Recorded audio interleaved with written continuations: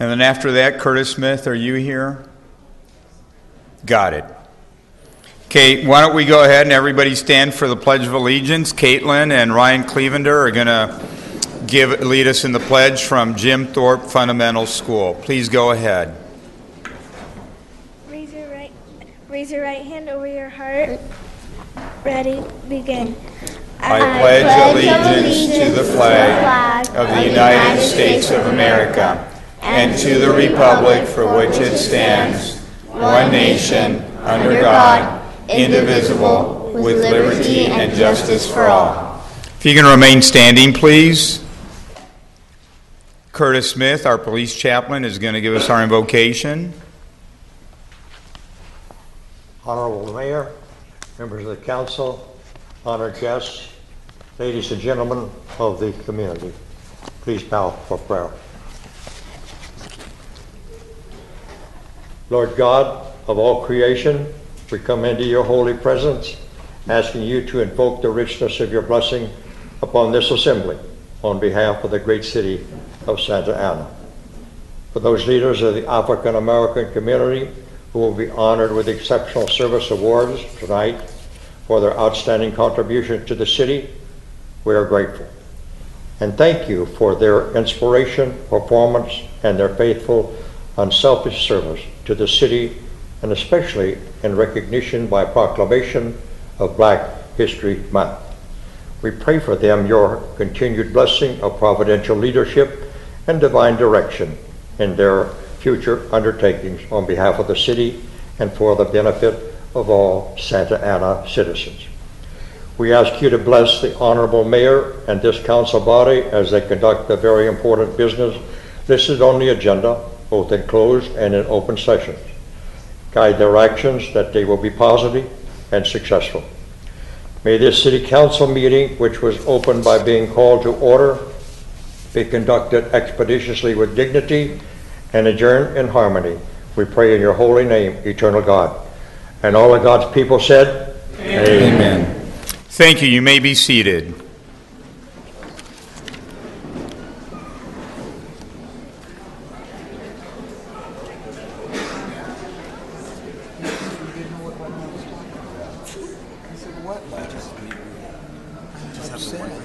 Yeah, I got this and you got one and we're good. So, how do you want to?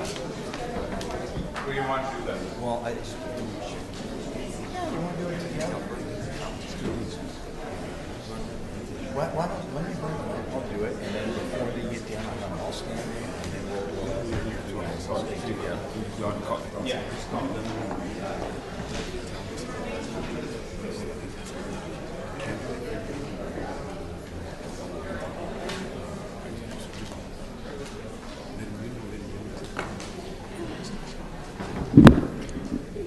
It is my honor today to recognize leaders of the African American community here in our beautiful city of Santa Ana.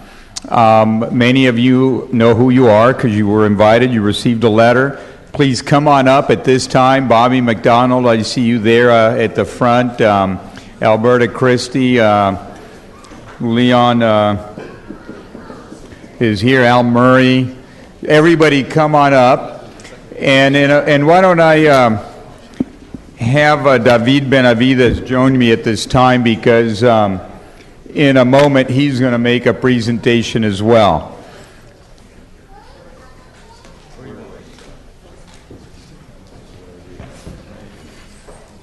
Look, I'm going to read the names in a moment because this city is blessed with many things, with diversity, with wonderful people, and so many people from the African American community that are associated with Santa Ana make it such a wonderful city.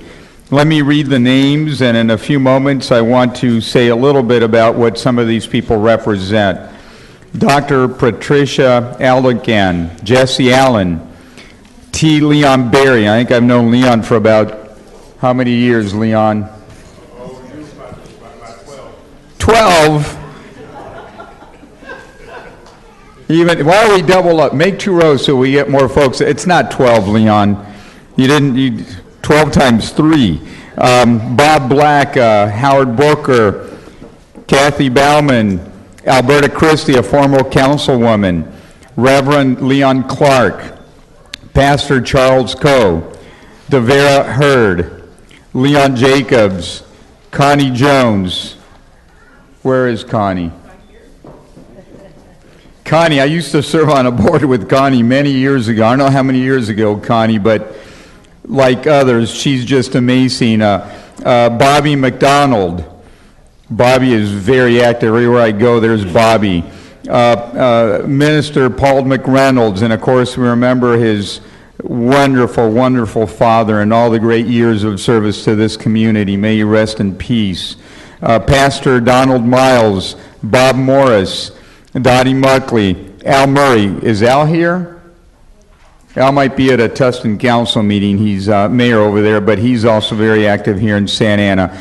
Pastor Gail Oliver, James D. Owens, Ned Owens, Pastor Ivan Bitts, Tyrone Ship, James Stapleton.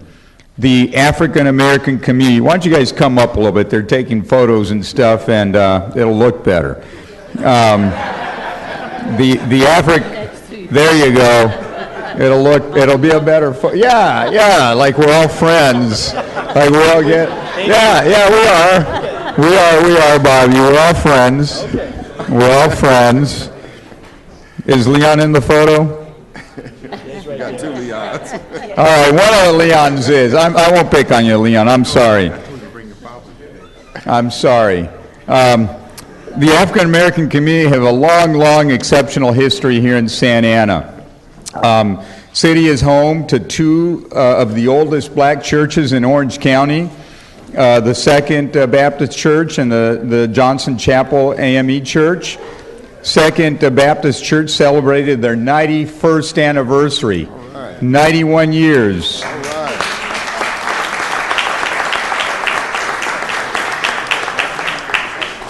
Wait a minute, it says 91st anniversary in 2014.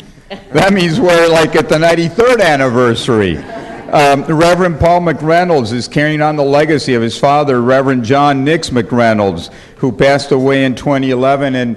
And Reverend John McReynolds, like his son, just gave so much love and attention and a beautiful spirit to the city.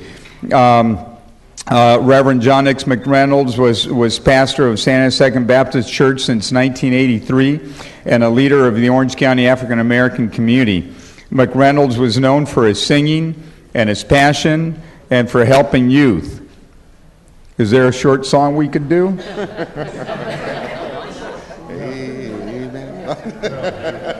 All right.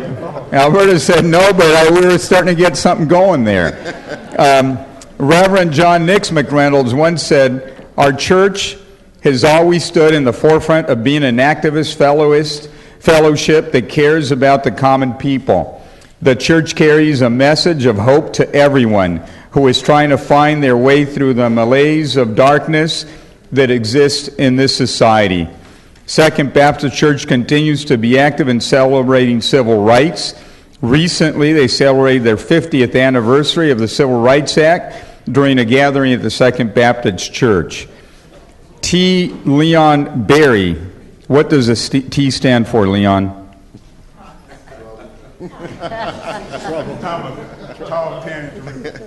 Tall, tan, and terrific. Thomas as well, but tall, tan, and terrific. That's good, and that was fast.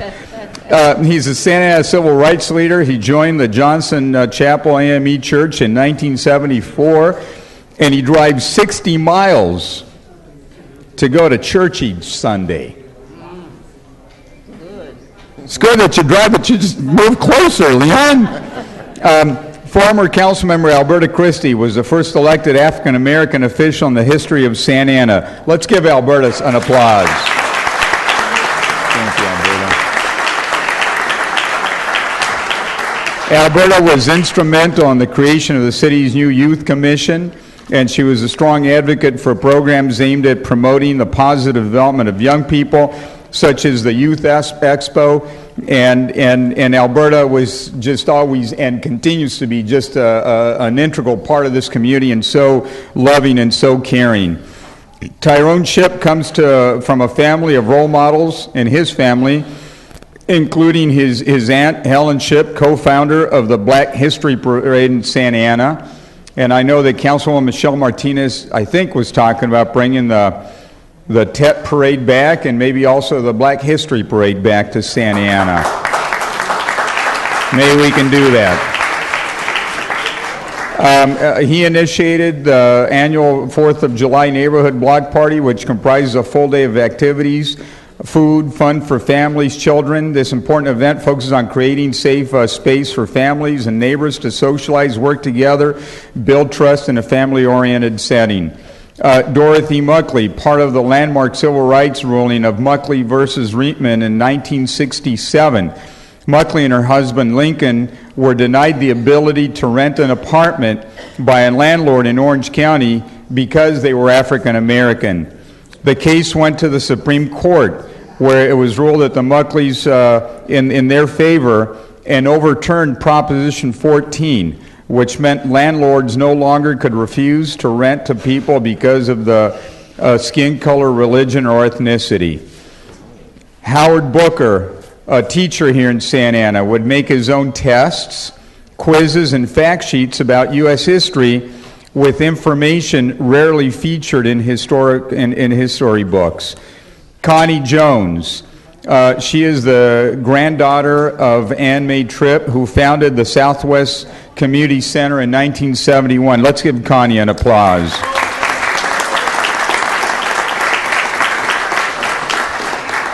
The greater part of Connie's adult life has been spent working in the community as a servant of the underserved and low-income individuals and families that reside in Orange County.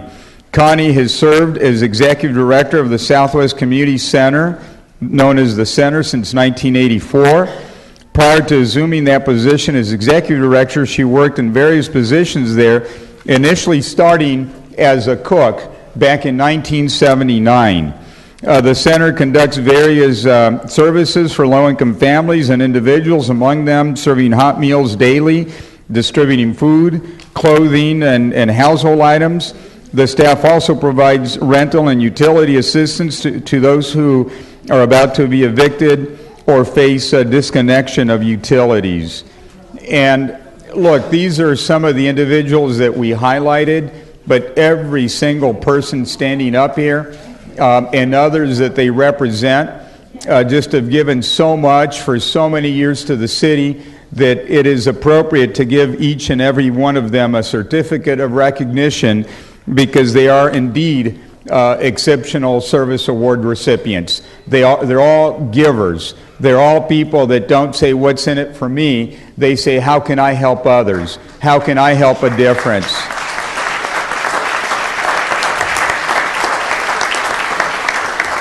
How can I help make Santa Ana a better place? So what I'd like to do at this moment is turn things over for a moment to my colleague, Councilman David Benavides. He has a presentation to make. And then I don't know if there's somebody that wishes to say a few words. If there is, I'd like to have somebody from the group say a few words. Bobby, you're right here. Alberta's right here. Let's let David go first, and then we'll take some comment, please.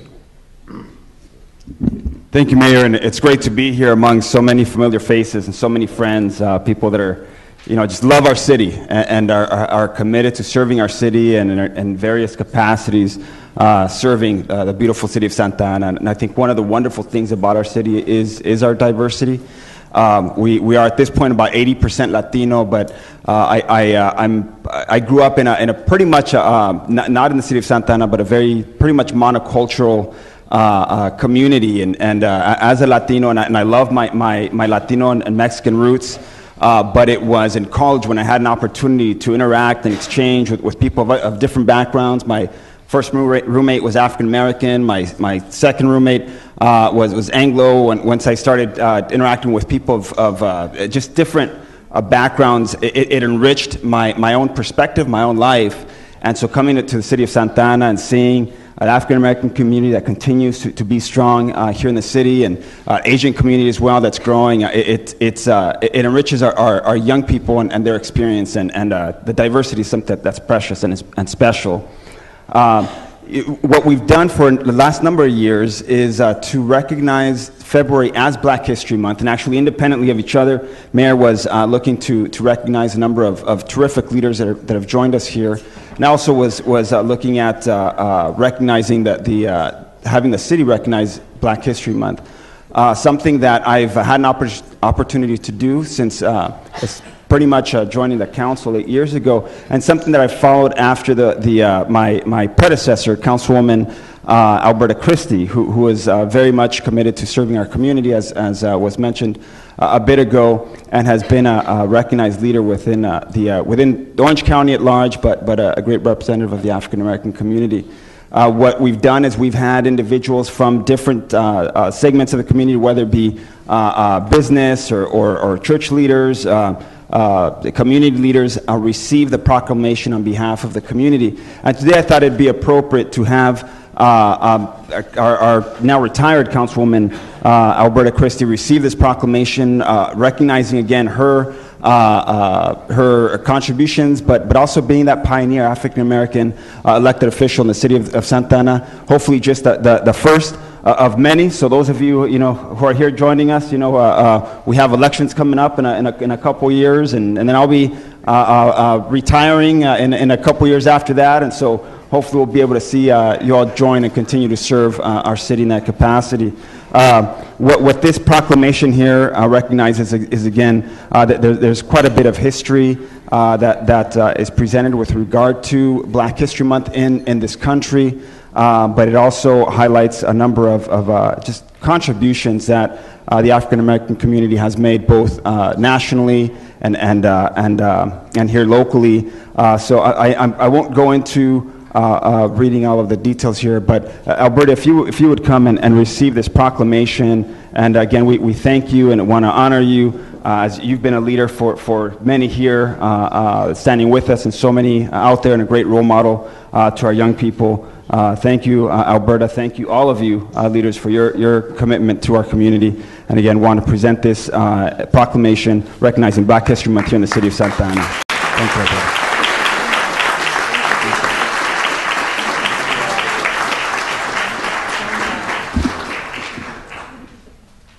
Put it down. We'll put the mic down so you can get a photo.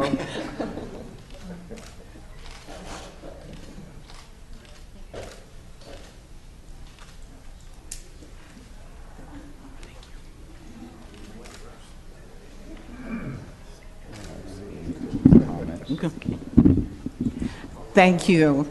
It is such an honor on behalf of the African American community here in Santa Ana to accept this proclamation and to thank you for honoring all these leaders behind me. You know, we have a saying that we stand on the shoulders of others, that if, where we are today is that through our grandparents, our great-grandparents, through their struggle to make a better life for us. So we're standing on their shoulders, and our children and grandchildren today will be standing on ours. And it's reflected that the African American community got its start here in Santa Ana. And as Santa Ana has developed, when I was on the council, people looked to us because of the input of all of our community leaders, and especially the African American community, to resolve whatever issue there was that affected that community. And like I say all the time, what happens here in Santa Ana, we are Santa Ana, and we are the ones that solve our neighbors to the north, south, east, and west, their problems. They look for us for leadership, and they look for us for that future of moving their communities forward. So I am proud. Thank you so much for honoring Black history. And once again, thank you for these leaders behind me. Thank you.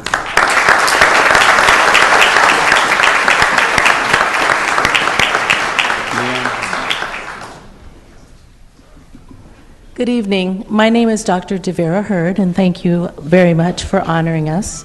I do not want to leave this evening without reminding you, as Mayor Polito just mentioned, that it's time for the Black History Parade. The Black History Parade is now in Anaheim, and it's in downtown Anaheim. It's this Saturday, the 7th.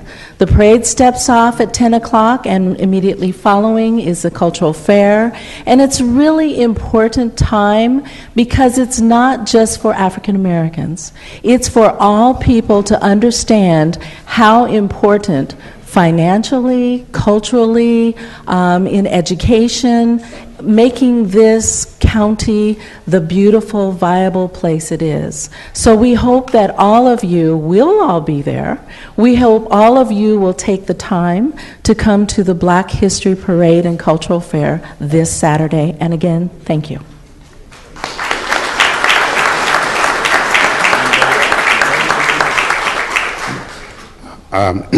My name is Tall. I want to thank Mayor Polito and for opening up the portals once again in order to create a relationship between the Black community and Santa Ana. Thank you, my friend. Thank you.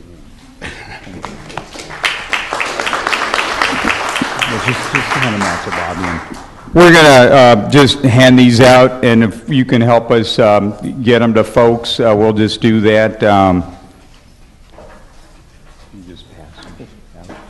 And I think we've taken a few photos. Look, this is very, very important to us. And yes, right now the parade's in Anaheim, but maybe in 2016 we can bring it back to Santa Ana. Because it was here in Santa Ana for many years. Many, many, many, many years. Anybody else wish to speak? Connie, any words of wisdom, please? You have words of wisdom. Good evening, everyone, and thank you, Mayor and the City Council members. I would just like to thank him for the honor of allowing my community center to be recognized because of the legacy that I stood on the shoulders of the giant of Annie Mae Tripp. She's the one that created, she's the one that had the vision, and we're in our 43rd year. We feed about 100,000 meals a month. 100,000 meals a year, and there's no way we could do it without the support of volunteers and people like you all that come in and support our organization. And I'd just like to thank you for the recognition. And when our building burnt, if it hadn't been for the community, we wouldn't still be standing doing the work we do. Thank you, and God bless you all.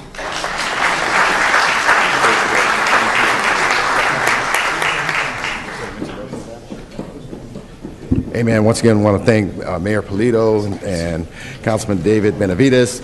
We started a program called Love Santa Ana, teaching Santa Ana how to love one another, how to love your neighbors. We had our first program September 21st. We have the next one on Valentine's Day, and we're meeting at Willard. What's the time again? 7:30 a.m. at Willard Junior High School. All those who want to come out and help love on that neighborhood, you're welcome. You're welcome. You're welcome. Come on out. We're going to love on Santa Ana. All those who are proud to be a citizen of Santa Ana, clap your hands real quick. Give Santa Ana a big hand. Show Santa Ana some love.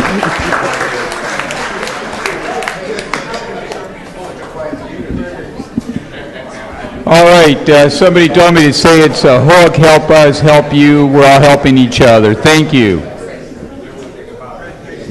From Comlink. Comlink says, help us, help you. Okay? Thank you. All right, with that, we're going to go on to the consent calendar. I'm going to go back. Is there any other presentation? All right.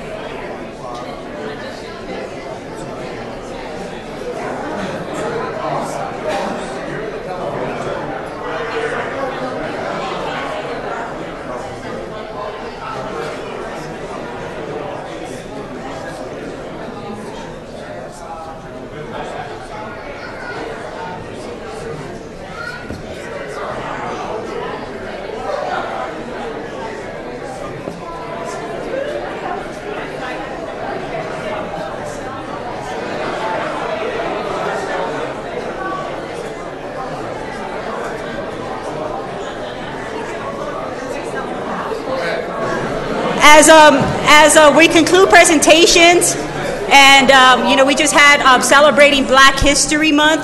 For those that are at home and there in the audience, on Christmas Day, we all know that the movie Selma came out, and 50 years ago, African Americans had the right to vote. And as we're celebrating this special occasion here with our African American leaders here in Santa Ana and in Orange County, it's important to recognize why it's so important to vote in this country and the right that we have. And so I just want to encourage many. I've encouraged the Yost Theater and Frida Cinema to bring Selma to Santa Ana. I think it's a very important and powerful movie. I went all the way to Los Angeles to watch it on Christmas Day because I knew the importance of that movie and how long it took to come out. And so I just want to encourage the residents of Santa Ana to go out and support the movie Selma. Thank you. I know. But it would have been good if Joyce was here.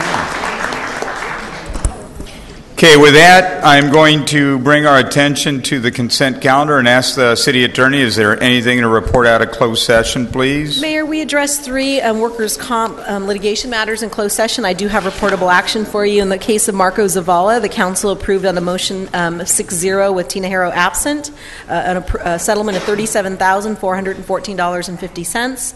With respect to Enrique Rubalcava versus City of Santa Ana, another workers' compensation case, the council approved on a 7-0 vote, a settlement of $37,803.79.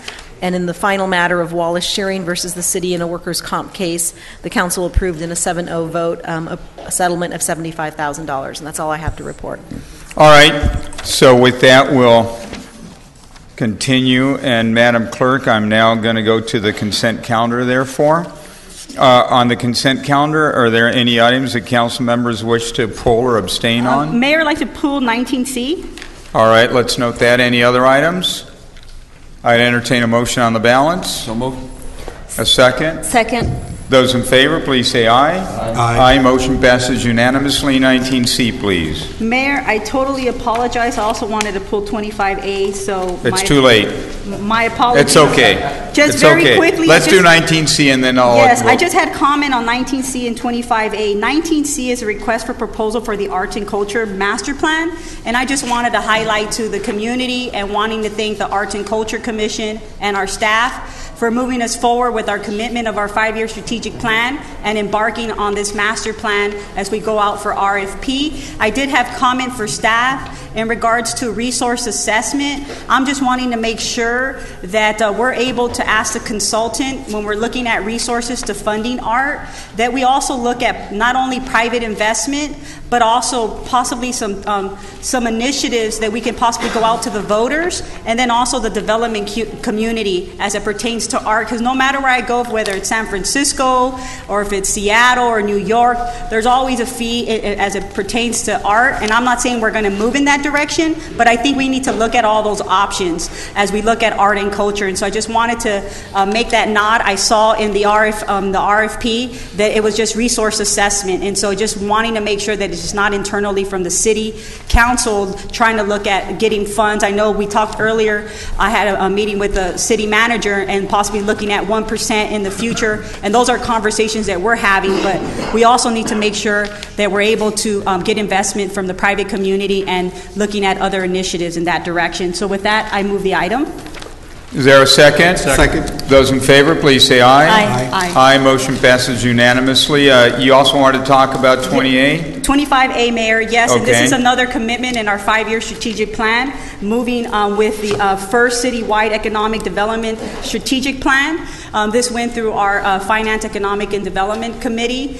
And again, making a commitment, I want to thank our business task force that has come together, and our staff and my colleagues that sit with me on the Finance, Economic, and Technology Committee as we went through this process.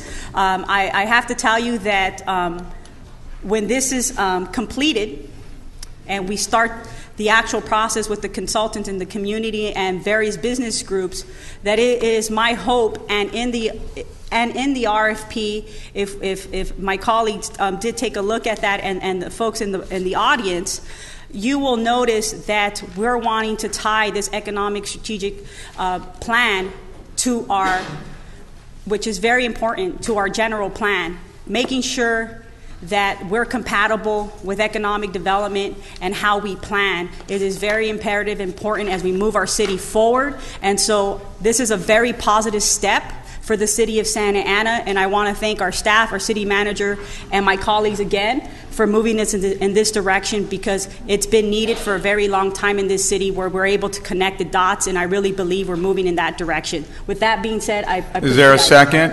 Second. Those in favor, please say aye. Aye. Aye. Those opposed, motion carries. Madam Clerk, I believe that brings us to our business calendar.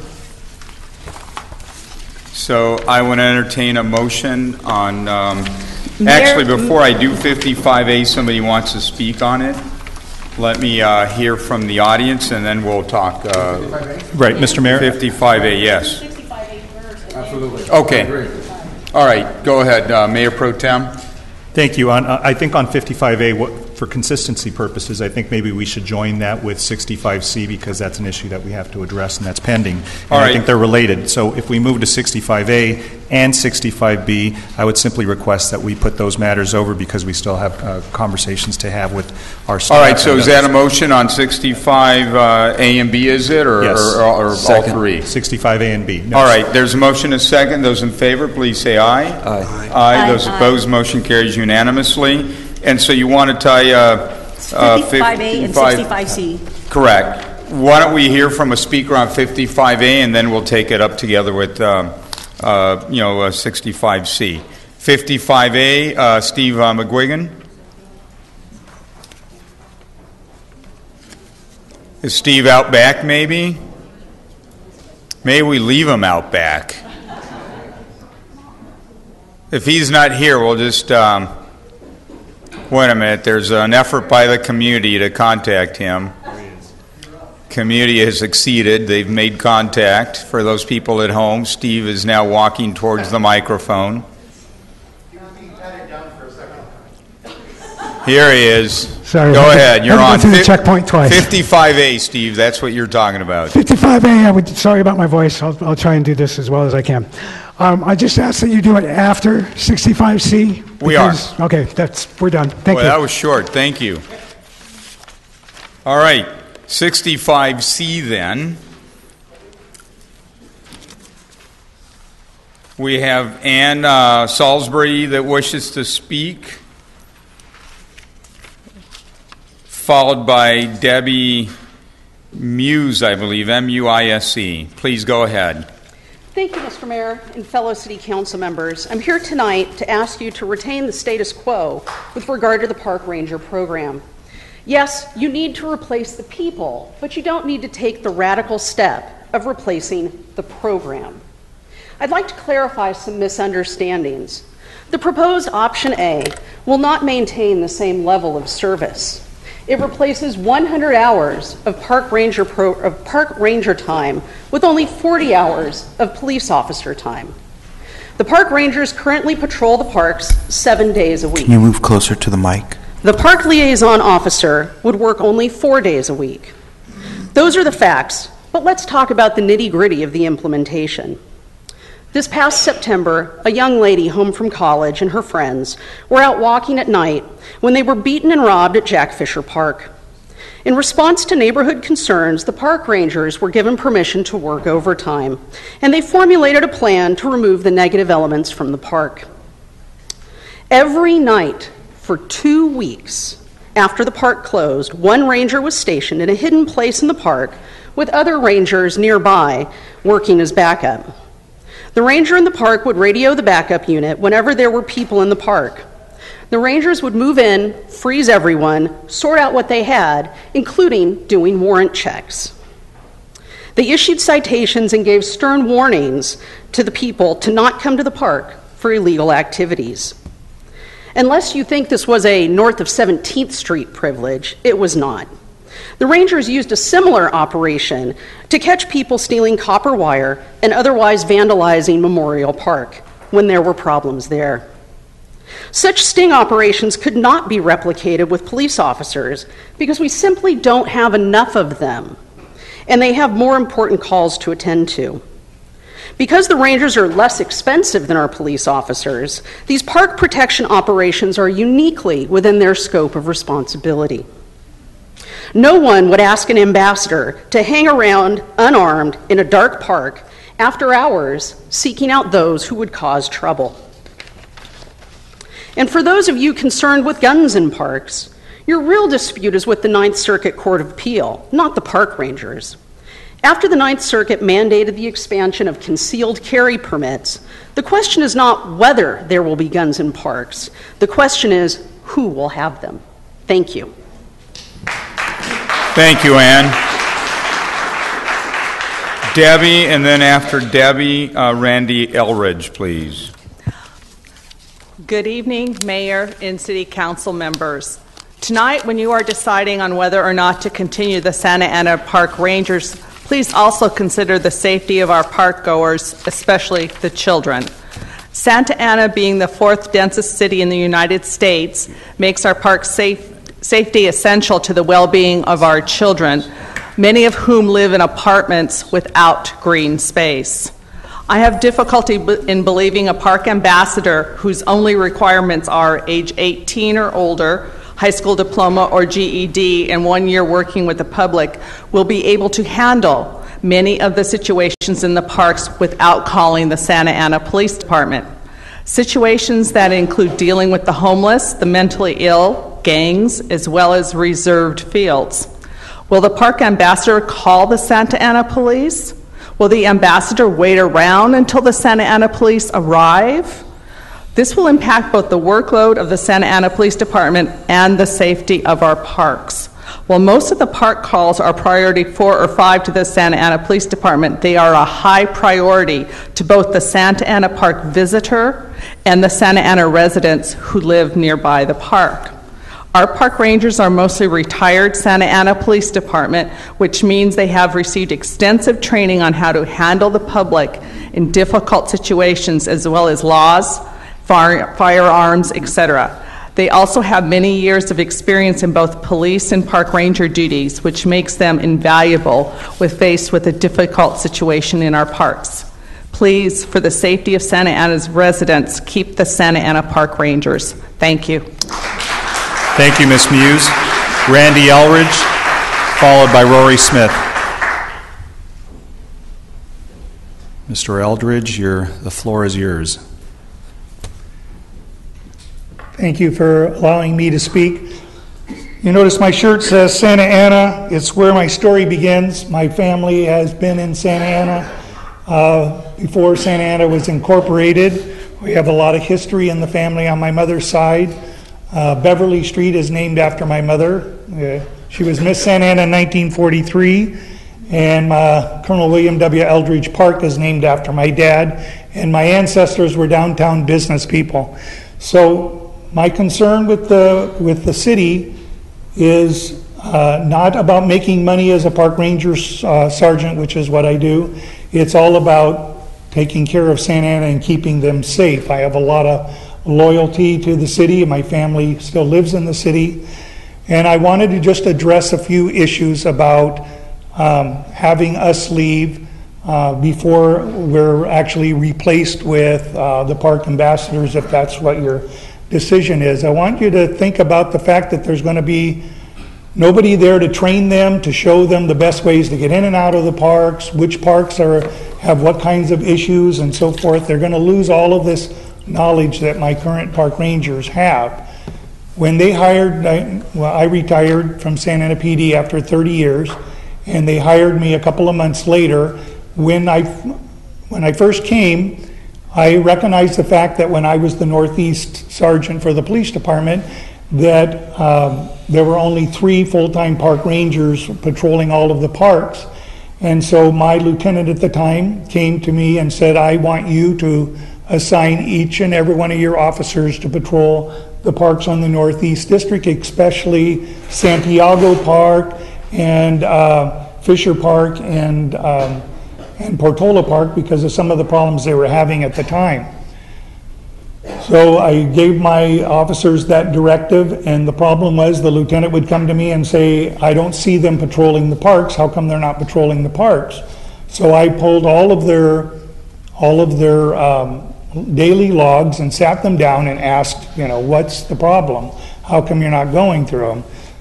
And they showed me that call after call after call, and the only time they could have gone to the park was during their lunchtime. So they asked me, you want me to eat my lunch in the park? I'll do that, but that's the only chance I can get. He said, I get up there a couple of times and I almost get into the park and they would reassign me another call. And that was when the police department had just under 500 police officers, and now we're dealing with around 300 police officers.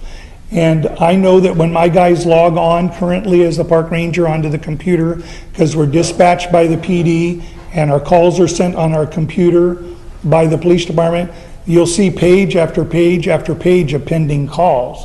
What I worry about is when they call for some of the things that may not seem important to some people, but are important to the people that use the parks, smoking in the park, smoking marijuana in the park. Randy, if you could wrap up, the light is red. I worry that they're not going to get that service because they're going to be way down low in their priorities. Thank you for your service and thank you for your comments, You're Randy. welcome. Thanks very for much. letting me speak. Absolutely. Rory Smith, followed by Mario Villalobos.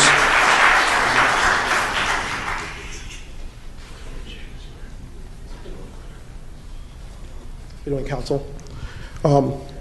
Having the park range available to us in our parks in the city of Santa Ana is a tremendous effort for us, because the fact that we can have people that we can call that can come and service us during our youth sports is invaluable. I understand Santa PD does a great job in what they do, but we also understand that they're not a high priority call when it comes to calls regarding the park. Everyone knows with Prop 47, with all the narcotics being a misdemeanor, theft under 950 is a misdemeanor, and all of AB 109 has been released, our parks are now filled with a lot more criminals. Sending someone out there without a gun, without the training experience, is just going to devastate what happens to all our youth leagues in Santa Ana, and the people that just want to walk their kids, play with their families in the parks. So with all due respect, I'd appreciate it if you guys really consider keeping our armed officers in the cities of Santa Ana for the Parks and Rangers. Thank you very much. Thank you, Rory. Mario Villalobos, followed by Carlos Nava.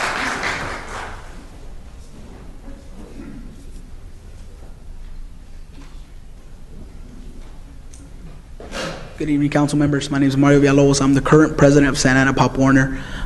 Just come to speak in regards to the issue with removing the park rangers.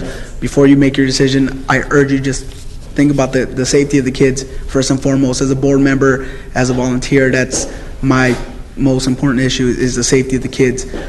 Replacing our park rangers with an ambassador, they will not have the training that our park rangers have to deal with any issues that may arise. The knowledge that our park rangers have, as Mr. Smith said, is invaluable to our community. So let's first and foremost just think of the safety of our kids. At any time, we have anywhere from 200 to 400 participants in our program at our park. That's not counting parents, and that's practices. Anytime on game days, we have anywhere from 150 to 300 kids at our program. So just take that into consideration when you make your decision tonight. Again, as Mr. Smith touched on, the AB 109 Realignment Act, Prop 47, there's more activity at our parks, and not having our park rangers there could be, just thinking about it, thinking about what could happen to any of our kids or any of our park goers. I just I would hate to think what could happen. So take that in consideration. I appreciate your time. Thank you for having me come up here and speak. So have a good Thank night. you for your comments, Mario. Carlos Nava, followed by Mike Lopez, followed by Steve McGuigan, if he's still around. There he is. Good evening, members of City Council. Thanks for letting me talk. My name is Carlos Nava. I've been a resident for 15 years here in the city of Santa Ana. I am the former president of Santa Ana Pony Baseball and was the president of Santa Ana Little League. I am a police officer for a local large agency. I've been working there for 15 years, so I know a lot of the problems that big cities have with patrolling parks. I'm an advocate for option C of the plan of hiring new armed park rangers and keeping the program that we have in place and adding to it, because hiring seasoned police officers to come and work over an ambassador, the pros outweigh the cons by far, in my opinion. I personally witnessed the positive impact of our current park rangers that they have on our parks and the residents. They know us, they know our problems, they know the problem people that come to the parks. They're very responsive, and we appreciate what they do very much. I've already talked about that.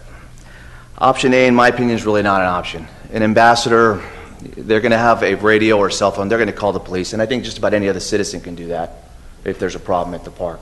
So we're just adding an extra step to the process. Let's have somebody there that can proactively patrol our parks and solve the problem before it actually happens.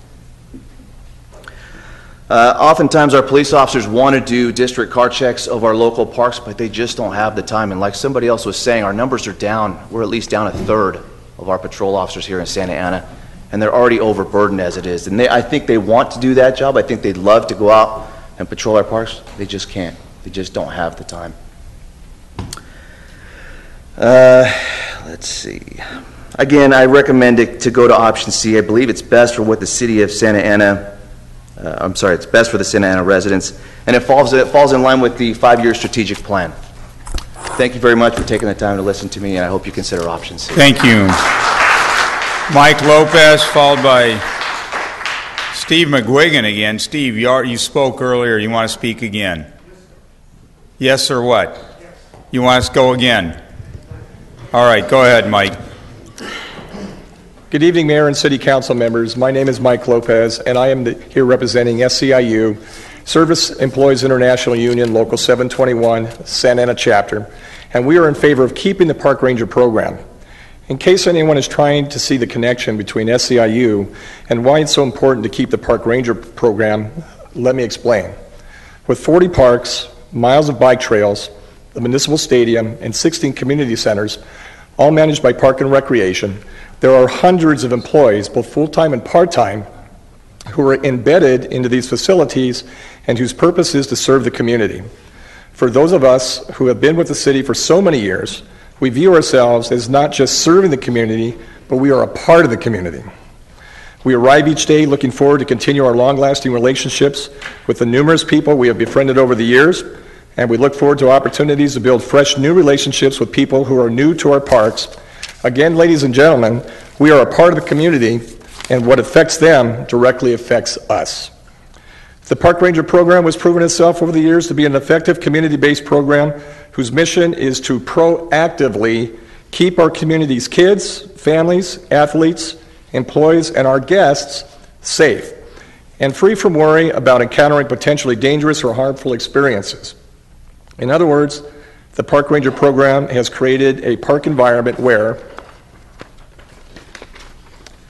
people feel safe to visit the park, enjoy whatever recreation or leisure activity they desire. An indication of the success is the number of people who are here this evening. But as I mentioned at the last council meeting, our parks haven't always been that safe. Last council meeting, I recalled a point in our park and rec history when the Park Ranger force was down to only 3 full-time employees. And the police department, as well-intentioned as they were, and you heard this from Sergeant Eldridge, offered to help by directing their patrol officers to patrol the parks when time was available. Well, the truth was that the PD simply was so busy that they rarely, if ever, made it to the parks. What resulted within a short period of time was that crime began infiltrating back into the parks. Madison Park, for example, began seeing drug dealers, prostitutes, and the local gang began their practice of collecting taxes from those who wished to do business on their turf. And several other parks throughout the city began experiencing similar negative activities.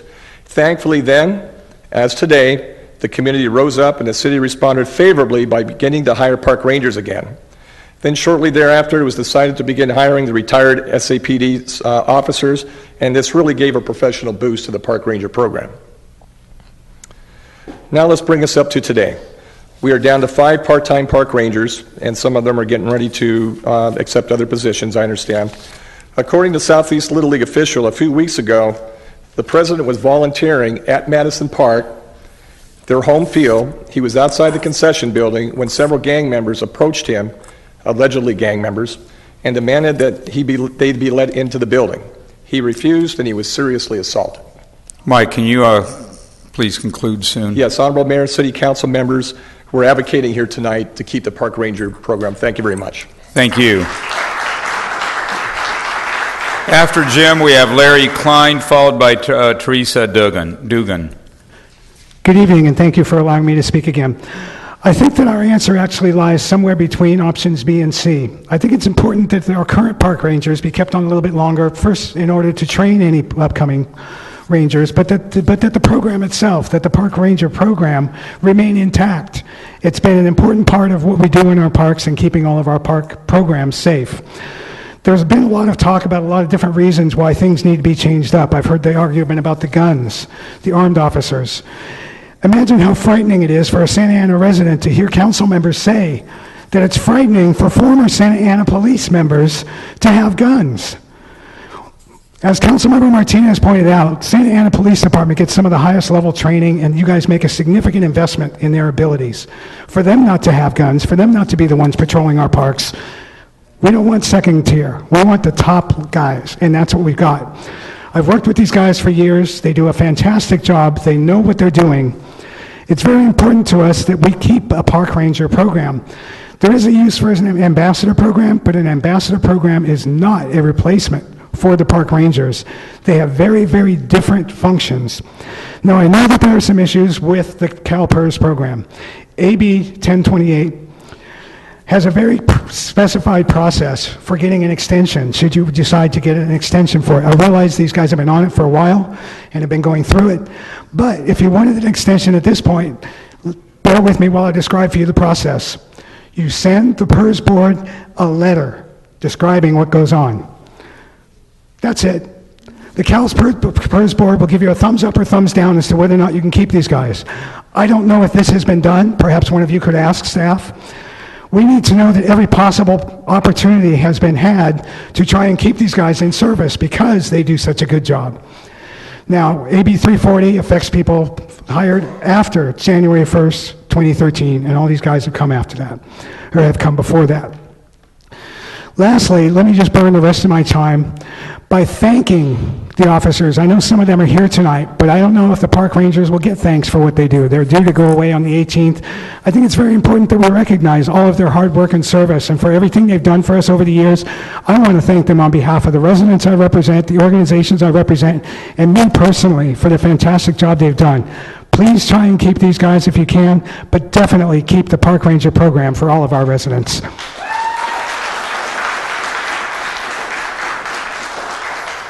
After Larry, we have Therese. After that, after her, we have Eric Scandaret, please. Please go ahead, Larry. Thank you. I just have one thing to say. I'm in favor of the third option C. I think if you do vote to keep the park ranger program and use the retired deputy sheriffs, you no longer have a CalPERS problem, and to me, that's the biggest obstacle in keeping the park rangers. Thank you. Thank you. Therese, followed by Eric, followed by Rick Niedermeyer. Good evening, everyone. I'm Therese Duggan-Trevitt, and I live up in Morrison Park, and you can see, has an issue galvanized us more to come and visit and observe the workings of the City Council. And so the park rangers are really important. We want them to stay armed, and we want the city and the leadership here to solve this issue with posting and hiring positions to keep the park rangers armed and in the parks of Santa Ana. Thank you. Thank you. Eric, followed by Rick, followed by Monica Suter. Good evening, Mayor and City Council, and I just wanted to take a minute this evening to thank the Mayor and the council persons who last week voted in favor of keeping the park rangers. I know that you have spent a lot of time studying this issue, and for those that are not on board to keep the park rangers, I would urge you to think back and listen to what was said by your fellow council people and the mayor last meeting. Thank you. Thank you, Rick. Followed by Monica, followed by Glenn Stroud. Good evening, everybody. Let's move this up a little bit. I've done a lot of research on this topic from the last 6 hours today. And I've gone back to the LA Times 1990 when the park rangers were voted for by a 5-0 vote of the city council to be armed. And there's a lot of stuff in here that's really interesting. First of all, it says the park rangers, we place them under the supervision of the police department as well as the park and rec. Well, it seems like everything is now park and rec. It's not police department. So if they shared the responsibility, maybe we wouldn't be here today. Number two, at that time in 1990, we had 5 permanent park rangers and 8 part-time rangers. Now down to 5 part-time rangers. City hasn't lost people. It's grown. But yet we're cutting back on that. One of the city council members last week, or excuse me, 2 weeks ago, had mentioned about the having armed park rangers and the safety with guns in the park. Well, David Ream was our city manager many years ago, and there's a quote in here that said if the park rangers are equipped with guns, they will be assigned to the police department to make sure that the adequate weapons supervision. Current rangers undergo 360 hours of reserved officer classes, which include firearm training. So they are receiving that. You talked about the ambassador program, and I think you're putting a 18 or 20 or 22-year-old young man or young woman out there with a target on their back and no way to defend themselves. In uniform, they were a target. Other cities have had a similar instance where the park rangers have been in a city logoed vehicle. Now they become a target too, and they have no way to defend themselves.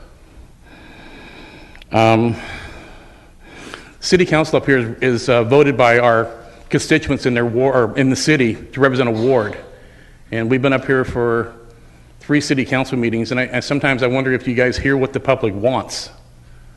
What's best, what we want, not what's best, what you think is best, but what we want. And I question that sometimes. We live in the city, you guys live in the city, but you should be accepting what we ask for and trying to find the best way to approach that and have that happen. We also talked about cities.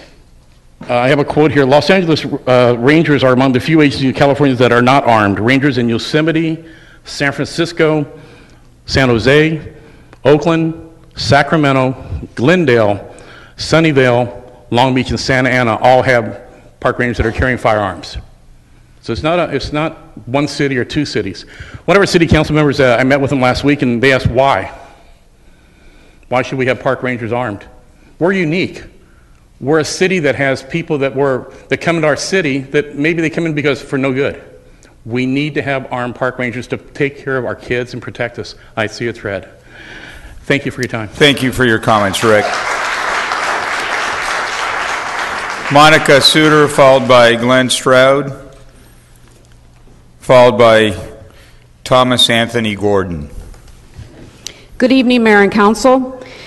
My name is Monica Suter, and I'm also here representing the Service Employees International Union Workers and the community that we very proudly serve. We are in support of option B with option C, with some recommended modifications to option C.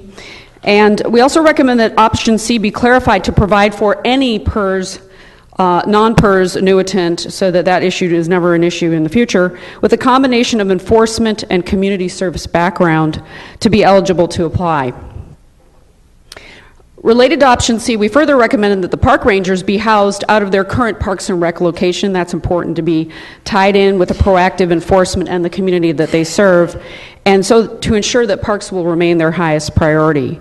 So given that the city has indicated our budget is actually in very good shape now comparatively, we also recommend that the city expand rather than disband the park ranger program. Seems like a good time to do that, and as was pointed out,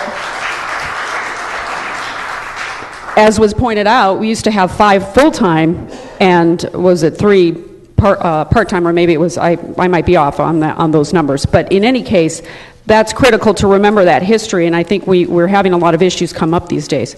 So we concur with the prior council member comments that were said, referring to only having 5 20-hour-a-week park rangers responsible for 40 parks, and of course, their joint use facilities. That is no small task.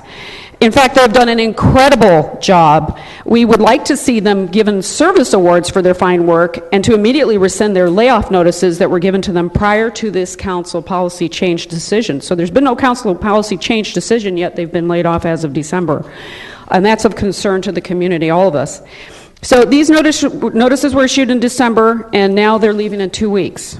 Meanwhile, we do not have a city council policy decision yet because this is an important issue and it needs to be fully processed.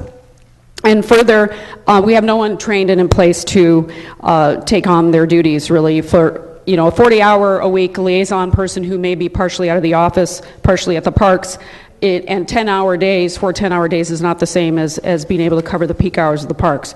So, and also there's only about 300 out of the 600 need we heard at the last council meeting of police officers. So if they're 50% staffed at a 50% staffing level rather than 100%, the likelihood of them being able to prioritize parks is probably not realistic.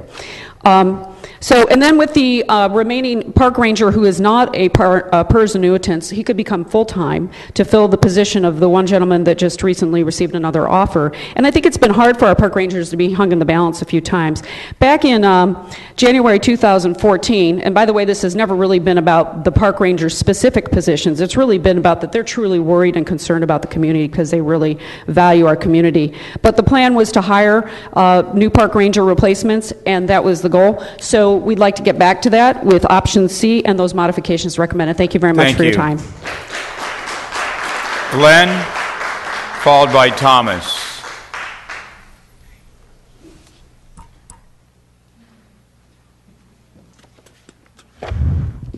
Good evening. Glenn Stroud, Riverview neighborhood. As you've heard from many residents, the park ranger program is very important to all users of our park system. It is important to have an authority figure on site to address and resolve problems as they occur. My immediate concern is the process to involve the residents in the decision-making process. The Santa Ana Charter, as amended by the February 2008 election, Section 908, Powers and Duties of the Board of Recreation and Parks, Item A, states that the board consider all matters regarding programs, usages, or services of the Department of Recreation and Parks other than administrative matters. The minutes of the November 18, 2004 of the Board of Recreation and Parks show that staff informed the board members of this proposed change. There was one board member comment.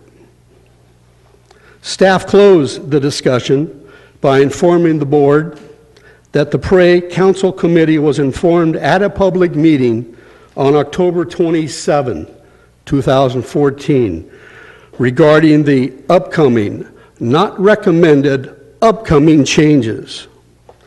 Based on the minutes, board members were to assume that changes were approved by the PRAE Committee and it was only a formality for council to approve. I went online to view the PRAE Committee minutes of October 27, but the only minutes available are January 27, 2014. The staff report concludes, the staff report that you all received on this issue, by stating that staff will make sure that feedback from the community is taken into consideration as the development efforts of option A takes place. There has been no comment, no opinion, no recommendation from the Board of Recreation and Parks that you all appointed. How are we to believe that staff will involve residents when it appears that the staff has not included the Board of Recreation and Parks in the decision-making process?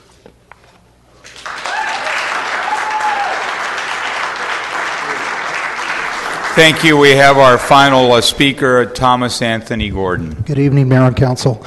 We've heard from residents tonight. We've heard from law enforcement professionals tonight. We've heard from city employees. We've heard from Parks and Recs employees. There is no mistaking, it's unanimous. Everybody wants option C. The public wants it, the employees want it, the park rangers want it, the children want it. It's the option that makes most sense for the safety of our residents and our children in our parks. If anybody has checked their emails recently, I'm sure you've seen the emails I've been sending in about the obscene amount of graffiti that's been covering at least one of our parks recently. And by obscene, I mean obscene. It's been giant penises drawn into our parks. It's been gang riding on our parks. We've had a drinking fountain stolen.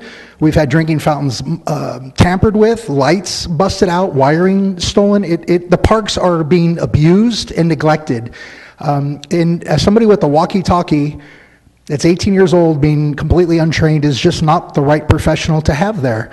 I'm sorry, but there's more layers of protection to get into this council meeting in the building that we possess, our city hall, than there is for the children in our parks. You get wanted outside and you have armed people sitting here at a wall between us and you. We're the threat? I think not. I think we need to make sure that the children of this city, that we send a message to them that they matter and that their safety matters.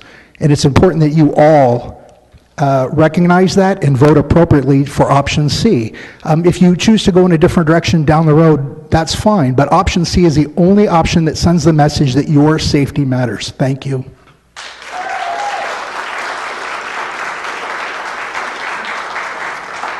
Thank you. And with that, I have no other speakers on item 65C.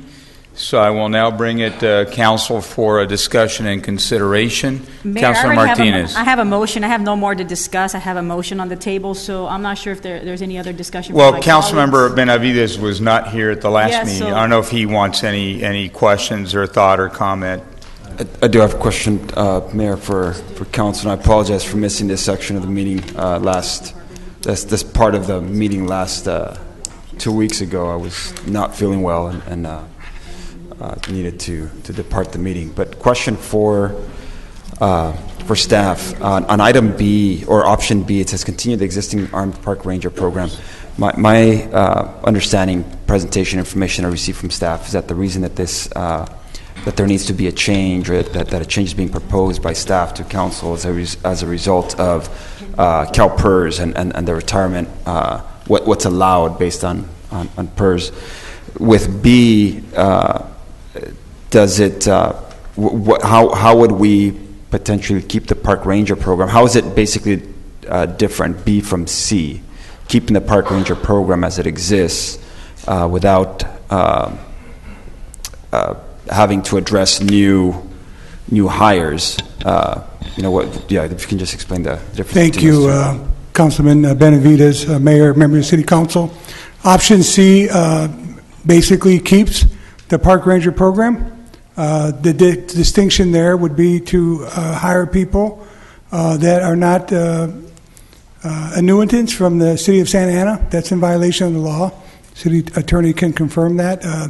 Most of these individuals have been there for 7.5 years. The law changed in 2012. They're the 4 remaining employees in the City of Santa Ana that have not separated. And so that's one of the issues that you just discussed. However, based on prior conversations and direction from council, looking at options, one of the options under option C is to have park rangers with firearms, with training, retired individuals from non-City of Santa Ana, CalPERS annuitants like retired sheriffs for Los Angeles was one example, and they would basically be hired. The existing park ranger is one of them that doesn't have an annuitant issue, would remain, and then those individuals would be recruited for and hired under the auspices of the police department. But last comment I have, it appears to me that the park rangers, again, the issue was presented to us not because of the system not working or there being something broken in the park ranger program, as much as it being a retiree situation. When the park ambassador program was presented, however, it seemed like a way to be able to leverage and increase the presence that we would have in parks. Having more individuals out there in the field. We have very limited Santa Ana Police Department, we have an even more limited park ranger program as far as number of officers out there. However, from hearing members of the community, just the personal interaction and demonstrating that, or just recognizing that our city is unique perhaps from some of the more suburban cities that may not have armed park ranger programs. For me, it seems that a both and is actually a very positive solution, where we would potentially be able to have some park ambassadors out there to have a greater presence, but also keeping to a certain degree the park ranger program. I do have a concern with the February 18th. A lot of part of what we've been seeing, the city, the institutional knowledge depleting, as retirements over at different departments, people that have departed from the city. Now we see this as a potential situation within the park ranger program if they all or majority were to depart February 18th. So it seems to me that there is a demonstrated need to at least keep those existing park rangers through this transition. I'm not sure what the recommendation was or the proposal or motion by Councilwoman Martinez, but it seems to me that a hybrid, if you will, would seem to be something that we should consider. But I know she's eager to make a motion, so I'll turn it back to the mayor to go let ahead. me make the motion, Councilman Go ahead. because I know we're not on the same page, so then you can go ahead and then rebut after. But let me go move forward, and this is the direction that I would like to give to our staff. And the reason why I'm going to be making, this motion is, one, I want to move forward to direct staff to support option B, pending our staff to going and get a letter from the CalPERS board, letting us know if they can stay on or off. So supporting the existing park ranger program per the municipal code, and keeping them on board for the transition period as we move forward with option C to start the new recruitment process of new park ranger program with retired sheriffs, and will be within the police department who will be in charge. I'm not going to make the decision to, one, increase any park rangers at this moment in time, because we have to follow a process. And I will hope that as we have our budget calendar, we will have a discussion on this issue in March. So if we want to allocate more park rangers, we can do so in March. So that is my current position.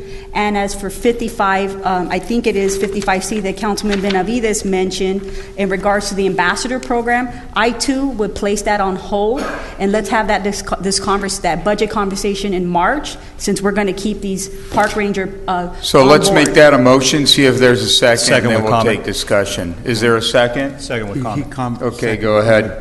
Comment, you want to go next? Go ahead. Can I please ask Chief Rojas to come on up, please?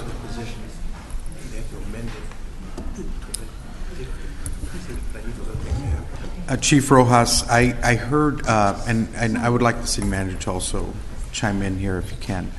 I've heard some arguments that have come from speakers who have come forward. There's this misunderstanding, I think, with some folks, not everyone, but with some folks, that the ambassadors are actually replacing patrol. And so I wanted to ask you, what is it that our officers are going to do? Yeah, I heard those comments as well, and that's not my understanding of the program. Our officers would be dedicated to public safety activities. They'd be doing the public safety portion of the park ranger duties. So you would have a 40-hour-a-week officer, not in the office. He would be in the parks, dedicated patrolling the parks, and the other 60 hours a week would be filled with overtime officers, all post-certified, state-certified police officers. But would those officers be out there strictly for park enforcement? For park enforcement, correct. So here's the part that I think people aren't understanding. Under our current system with the park rangers, how many hours do they offer in a week? Are we using our 5 park rangers for? I know Gerardo could probably speak to that a little bit more succinct, but I can tell you I did talk to one of his staff today, and she did inform me that they basically select their hours in terms of availability. And what I plan to do is really look and analyze what the crime picture looks like in each park and staff to the needs of the city as opposed to the needs of an individual. So how many hours would you allocate, Mr. Moet, for park rangers on a weekly basis? A maximum of 100 hours per week, 20 hours per week, and there are 5 of them when they're available. Okay. So sometimes it was less than that? Sometimes it's less. Okay. And so, thank you, Mr. Moet. So what I'm seeing here is a staffing of officers strictly for the parks. And these are our officers from the city of Santa Ana who are going to work 60 hours. They're going to put in 60 hours of work. And on top of that, we also have another officer who's going to be out there providing another 40 hours. This is consistent time. So this is why I'm a little perplexed, because on face value, you really have more direct officers in our parks under this plan. On top of that, what you also have is the ambassadors. Now, let me clarify what the ambassadors do. Right now, our park rangers are there to enforce, but they also answer calls that deal with our lights turned off. Can we turn them back off? This person is, I'm sorry, I am AYSO, and these kids just started practicing in my field, and we have allocated that field's allocated to us. A park ranger comes in, verifies the paperwork, and says, yeah, you're supposed to leave, right? Our ambassadors are there for that purpose. It's to manage the time slots in the park, to manage the lights and so forth. I don't think they have a target on their back, no more than a coach who's coaching the team has a target on their back. I think they're people that service the city and work for the city, and on top you still have the park. So what I'm seeing is park rangers. I think everybody's getting caught up with the actual title of park ranger. What I'm looking at is enforcement, park safety enforcement on a consistent level. And by doing that, by allocating that, it provides for more patrol, and number 2, it creates another layer of eyes and ears out there to also be visible in the parks. The reason why I have a problem with option B, and I would like my colleagues to hear this, is that with option B, we are basically telling the state that we are going to vote to break the law, knowing full well that CalPERS is not consistent with what we're doing, and this is the reason why we did this. I have sat here with people from other members of SEIU. I have sat here with people from the park rangers, and it's not a personal item against park rangers. Park rangers do a great job. They've done a great job under the scope that we've had them there. In order for us to fall within the law, the letter of the law, we have to make some adjustments. But in making those adjustments, we have asked staff to increase the patrols and to give another level of service. This is not regressing on service. This is not regressing on what we're doing. This is an increase. This is a more consistent increase. Now let me let you in on a little something else.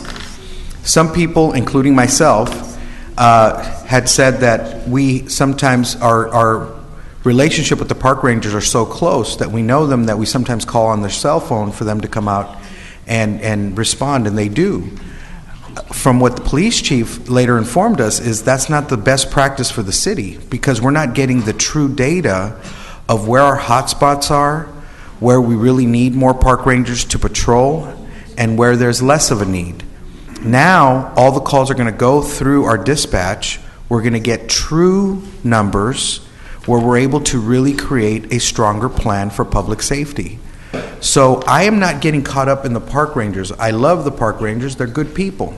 One of them was my old coach from high school, who I've respected, and I still call him coach. And it's hard for me to be on the other side. But as a council member, I'm also put in the responsibility of looking not just what's best for the community today, but what's best for the community down the road.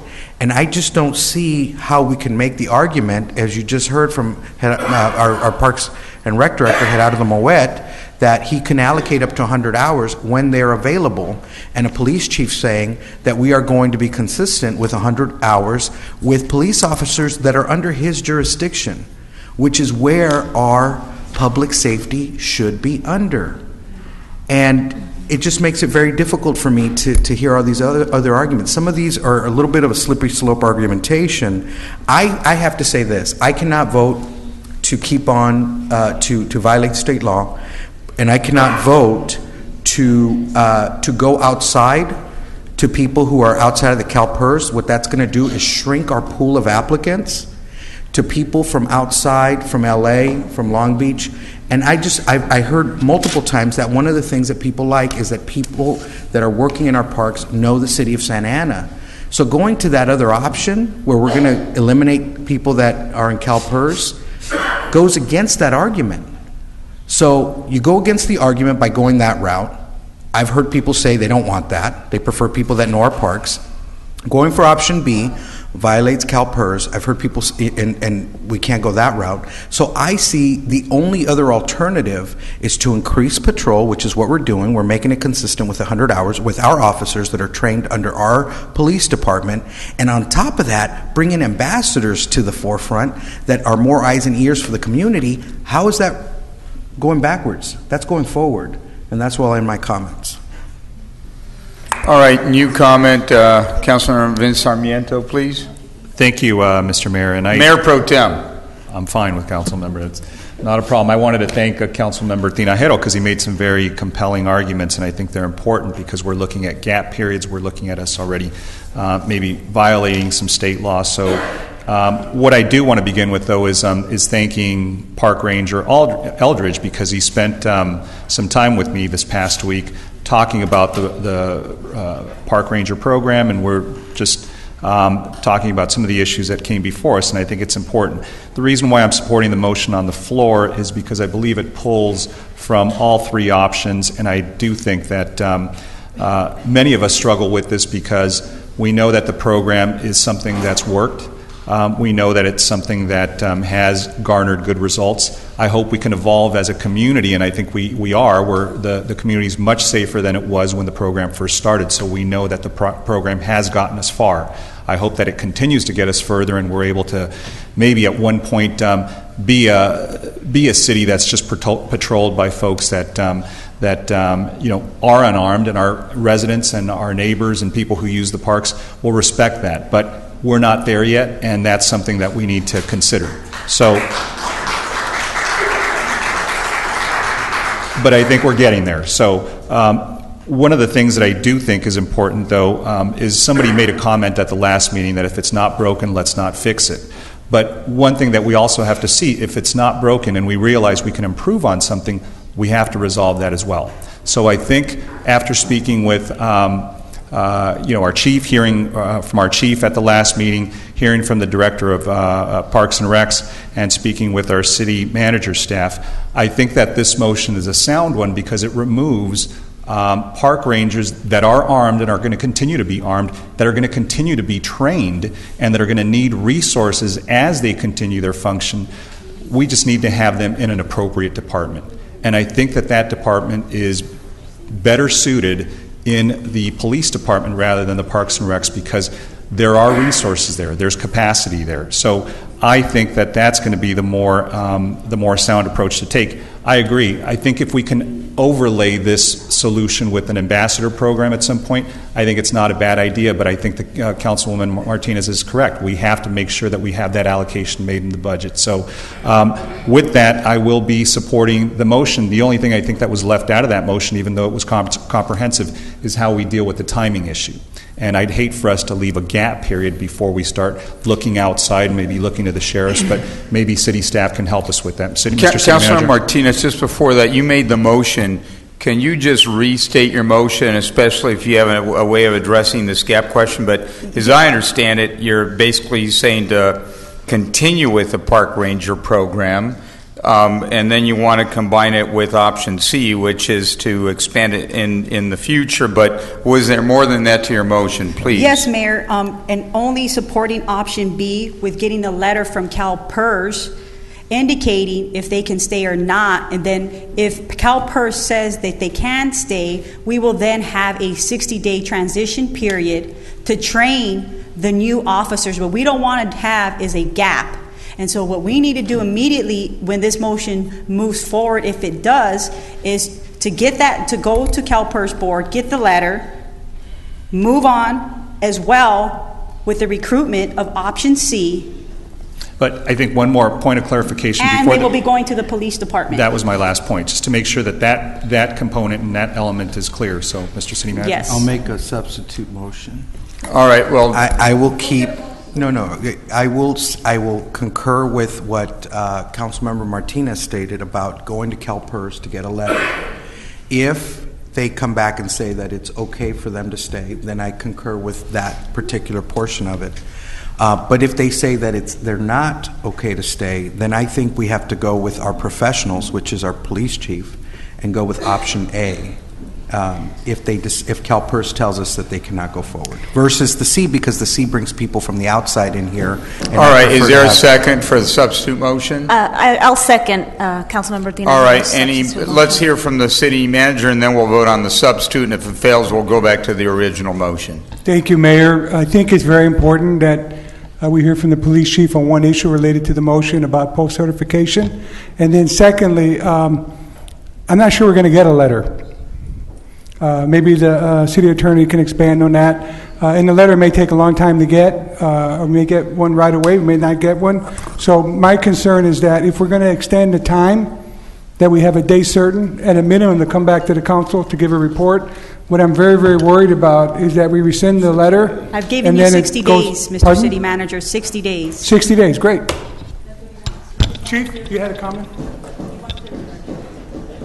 I just want to make sure that the council understands that we called Peace Officer Standards and Training for the state of California, and we gave them the name of all our current park rangers. None of them are state certified, and so as the police chief, if they're under my command, I do not want to jeopardize the integrity of our police department by having individuals carrying guns that aren't post-certified. So I would want to take a pause and make sure that we train these folks and that they have post-certification, and at that time patrolling the parks would have to be left up to the police department. But I do want you all to understand that they do not have current post-certification. While they're recognized as peace officers by the municipal code, they're not recognized as peace officers by the state of California because they don't have the continuous professional training that's required of police officers. And the municipal code allows them to carry firearms? I don't know about the firearm, but it recognizes them as being able to do enforcement on behalf of the city of Santa Ana. So the chief's recommendation, chief, if I'm restating what you said correctly, you would say during that gap period while we are out recruiting for other park rangers, your department would surveil and monitor the parks in the interim? Absolutely, we would have to. I could not let the current park rangers work under my command without being post-certified. So if that were to be extended, I would want them to get up to speed in terms of post-certification. Mayor, I just have a quick question. They've been on the job still to this day, and why are you just raising this question now, Chief Rojas? I actually provided it in memos previously, and I have several emails, and that's been an issue that was brought up from the word go. Yeah, but they have been post-certified in the past, and because we've had this problem, this issue hasn't come up just this year. I brought this issue up over 2 years ago when we started this process, and they were post-certified. But because we wanted to move forward and move on, when we started realizing we had this CalPERS issue, and they were not the only employees violating this specific law. I specifically, time and time again, I went to our city attorney, I went to our former city manager, our interim city manager, indicating there were various people, police officers, park rangers, people in public works, all in violation of this law. And so now that we're discussing this particular issue with the park rangers program and that they're not post-certified, it's for the reasons that the city wanted to get rid of them without the city council and the community really having input. That's why we're here today. But they're currently still our park rangers. And so if that's going to be a problem, Chief Rojas, then I'm going to make an amendment that they stay where they currently are at until we do this transition period and hire these folks, and then we move forward, and then they go to your police department. Then they'll have the certification. Thank you. I second that. All right. But wait a minute. Before you do that, let me see if we have a vote on the substitute motion that's on the floor. If that fails, then we'll go back to the original motion. You can amend it. Made a motion. But that would be the third motion. Let me vote on the second We're one. limited at 3 or limited at 2? Yeah, Okay. yeah, we are. So let's, on the substitute motion, we have motion by Councilmember Tinajero, second by Councilmember Amezcua. Those in favor on the substitute motion, please say aye. Aye. Aye. Those against, no. So it fails 5-2. Now let's go back to the original motion. Councilor Martinez. I just want to make sure that that you guys are in favor of that. I respect Chief Rojas and his position and wanting to make sure that he has officers that are post-certified, and I get it, but I'm wanting to make sure that we continue this so that we have a transition period with trained park rangers. So I'm making a friendly amendment to your own motion. To my original motion at this moment in time, because of what Chief Rojas just stated, and within this transition period while we go get this letter, the 60-day cap that we've provided, that they stay within the Parks and Recreation Department as we do the recruitment. When we do the recruitment, they will then go to the police department. I'm going to make one comment. I'm going to vote no, and I'm going to shut up because I think I'm going to be on the losing end of this. But I think that it is for me very difficult to sit up here as a policymaker who's not a police officer, who hasn't been trained to be a police officer, to take the not take the recommendation of our police chief. And so I'm just going to vote no. You know, I'm the maker of the second on this, on the motion. I wish that amendment wouldn't have come in because it really did distort things for me. I think that one of the concerns that I have was the one that the chief just mentioned, is having people out there, putting them in danger. And we're not talking about the public, we're putting the employees that we're hiring in danger. So I can be supportive of the motion with the exception of the amendment, just because I think that if we're talking about a gap period where we know we're going to be hiring, and option C that's incorporated into your motion, council member, I think that addresses the issue. It's a timing issue. We just have to do this. And you're right, I wish we would have started this clock before and the recruitment would have began and we would have had people ready to go and post-certified, but that's just not the case. So I think the interim solution, rather than having employees in there that are maybe, going to endanger themselves and put us into jeopardy and expose us, I think the best thing to do would have been to stay with the police as a gap period, as a just a temporary gap solution to what we have as a timing issue. He just said, Chief, you're willing to accept that, to have your officers come in and fill that void in the interim? I have it worked out to whichever way you vote. I plan on providing public safety service in the parks. All right. Thank you. So with that, may we've discussed enough. Restate your motion. For the third time. I mean, it's the same one. Go ahead. The motion is to direct staff to move forward with option B, the existing park ranger program per the municipal code, pending a letter from CalPERS, and having a 60-day cap transition period, and moving forward with option C to start the recruitment of new park rangers, and they will eventually be with the police department. And I'll second. But it'll still be a park ranger program. Yes. So the community will retain the park ranger program. That's a part of the motion, correct? All right. With that, just a brief comment. Go ahead. To your point, Mayor, I think that overall law enforcement does make sense to be under police department, but some type of, because it is patrolling the parks, there ought to be some type of link to the Department of Parks and Recreation. So what we have very intelligent staff that can work out and figure out what that link, how that link should work out. But there should be a link there where there is direct communication with staff. And I want the Parks and Recs Department and also the Parks and Recreation Commission and the community to have input on that, to make sure that it remains a program that the community feels is there and that's dedicated to the parks. Period. I have a quick question, just so that I know. How long does it take to get post-certification, Chief Rojas?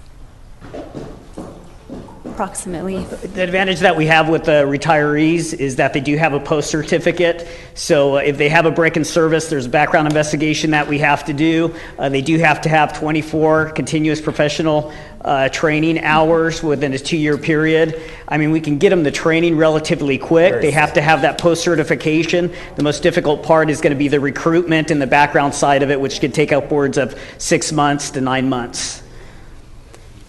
Thank you. Councilman Reyna? Yeah, I'll keep my comments brief, as it looks like we're moving in the direction I'd like to move into. I think the program itself is extremely helpful to the community. I think it's imperative that we have it. We've heard from the community that they're screaming for it, so I completely support that. I have from the beginning. I will support this. My preference would have been to keep it at the Parks and Rec, because if I was in charge of something, I would want to make sure that I had control over the safety. That to me is just management, and you need to be able to utilize whatever resources you have to take care of your department for whatever issues that come arise. And having to say so, I will support the motion that we do going forward, because I do believe that at the end of the day, we need this program. Thank you. Thank you, and thank you for that position. So with that, those in favor, please say aye. Aye. Aye. No. Those opposed? No. No. We have 2 noes. Did you get that? Okay. So with that, we are going to continue on to the next item. Now, on 55A, that in essence is just on hold for a period of time, correct? Do you need a motion on that? We have a question on that, Mayor, if we could. Okay. Could Ed Raya come up and explain the difference there?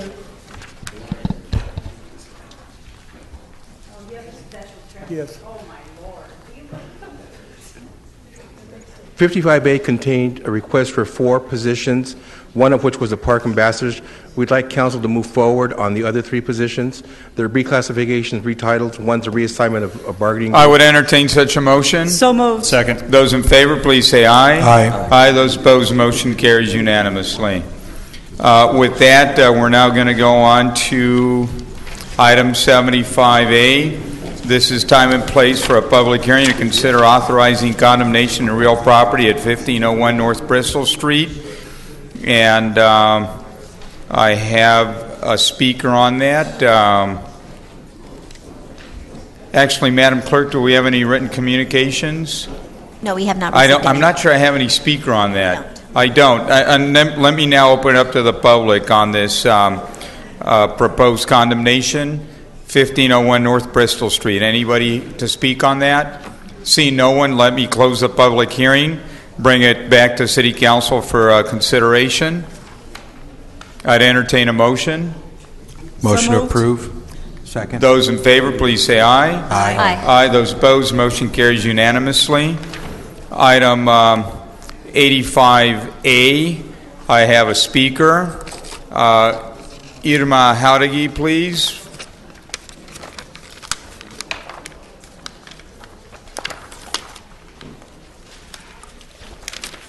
Hello, good evening.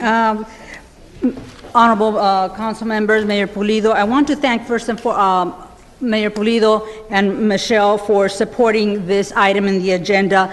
Many of you are very familiar with our neighborhood Christmas parade.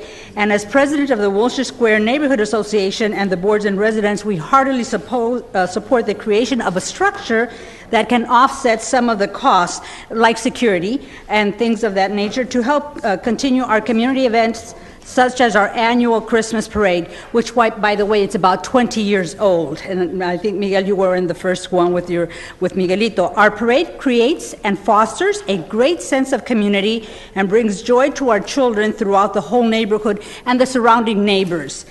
This can also support other activities and events to other neighborhoods. So that way we can promote goodwill and partnerships with the city across Santa Ana for a higher quality of life. That should be the hallmark of our city. We've been talking about quality of life.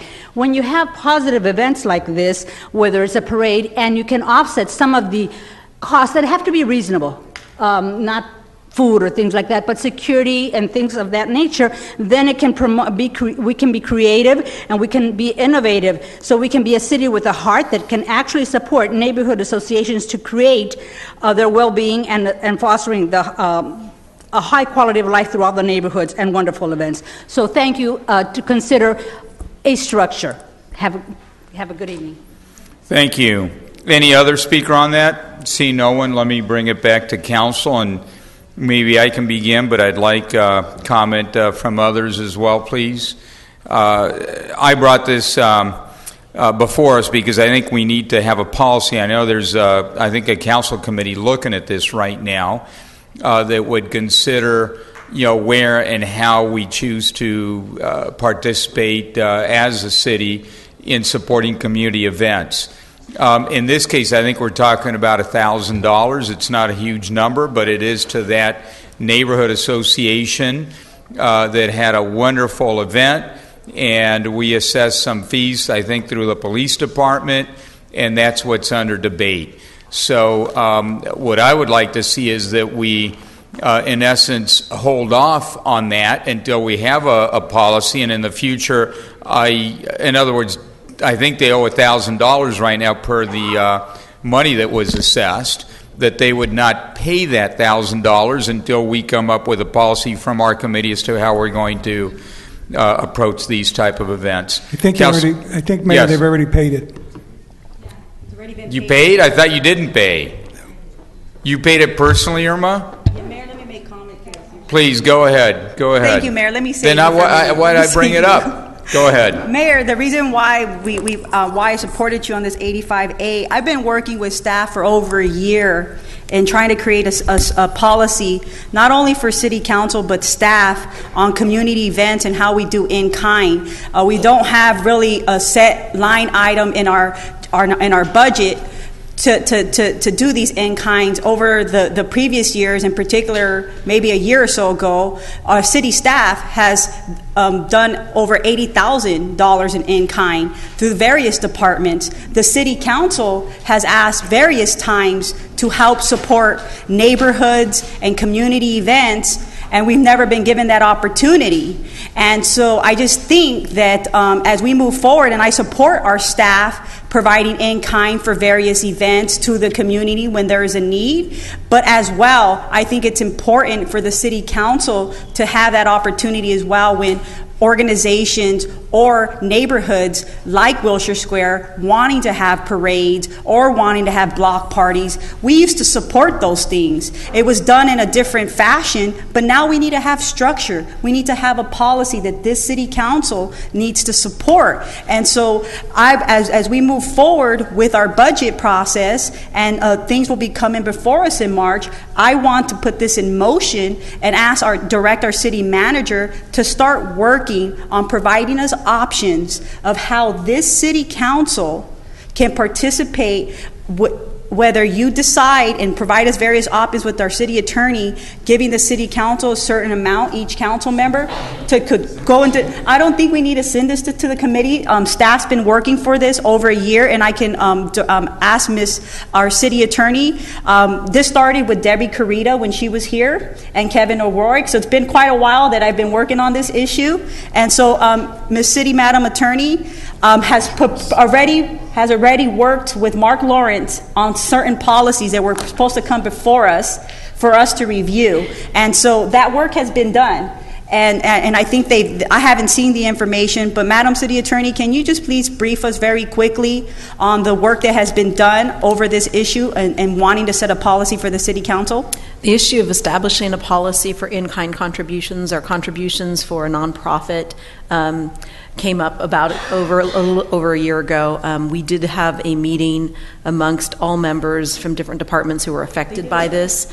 I prepared some draft policies just for discussion purposes, and we were working with Debbie Carita upon her departure. That didn't get picked up necessarily, but we do have it now, and today I provided city manager staff with copies of those draft policies and would expect that we'd have some ongoing discussions for the future. And I don't know what the city manager's plans are, but that's what we've done to date.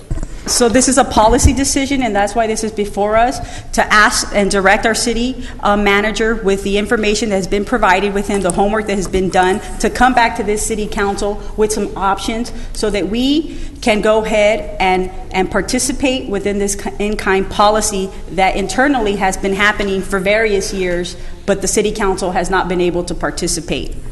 All right, let's take additional comment. Councilmember, first Mayor Pro Tem and then the former Mayor Pro Tem, or you want to go the other way around, Sal? We can go this way. All right, you got it. You're next. I mean, I feel like in task groups you have the task leader who leads the group. You have the tension reliever, which likes to joke around to relieve tension. And one of the things that is essential is the central negative. Though he or she is not the most popular person in the group, but it creates the elimination of group think. Which one is Sal? I'm the central negative tonight.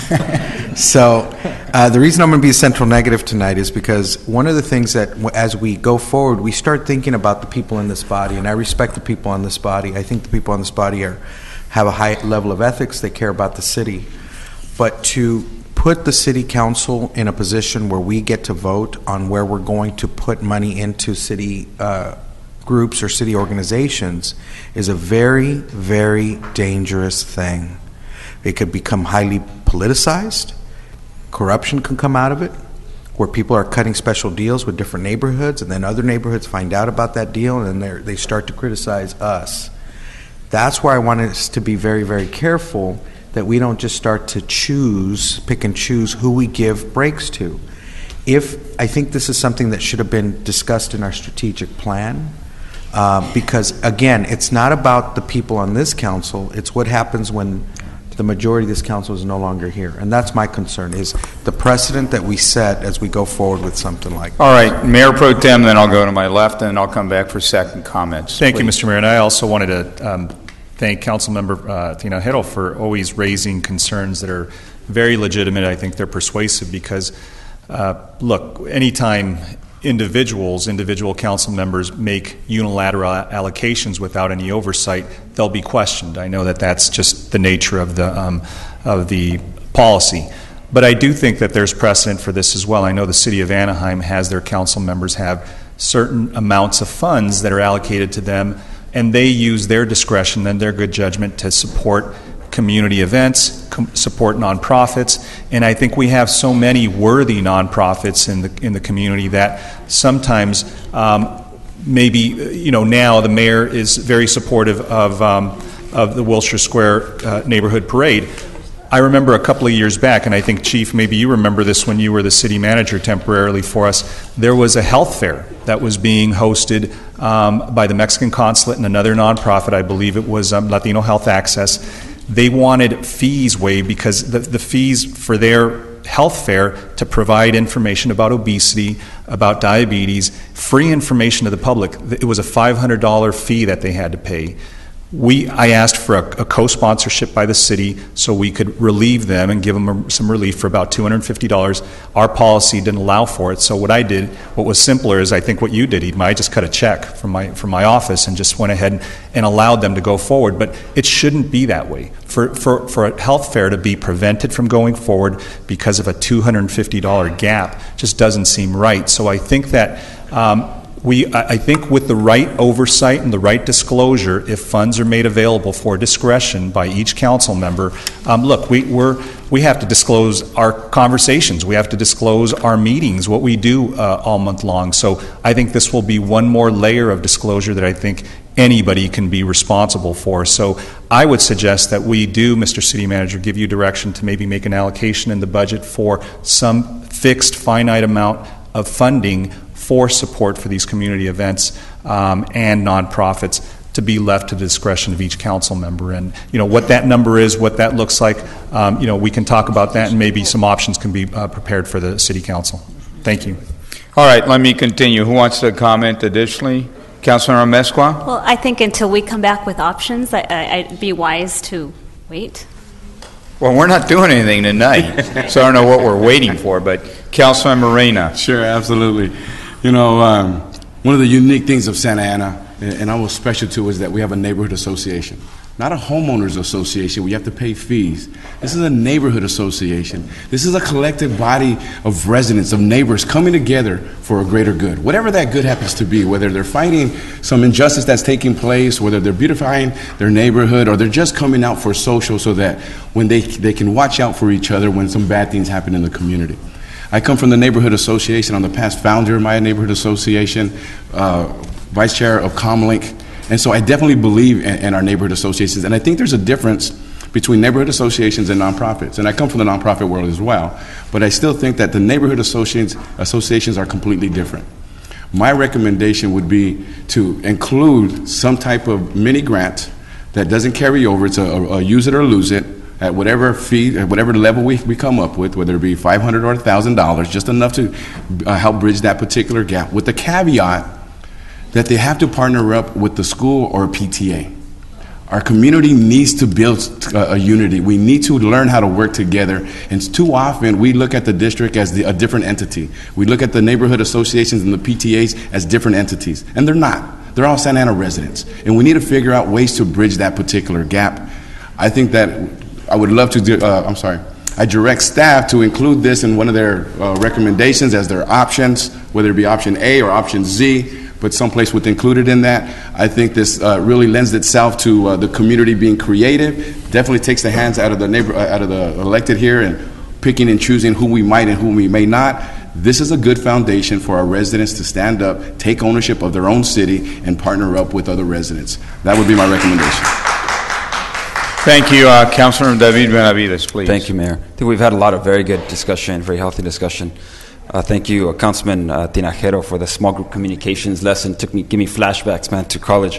I think I passed that class. I couldn't remember. I was trying to remember. But I do agree that our neighborhood associations are very unique. I think that's one of the things that sets the city of Santa Ana apart from most other cities. Making sure that we support the neighborhood associations and extend some type of even monetary support, I think it would send a strong message, but also provide some resources.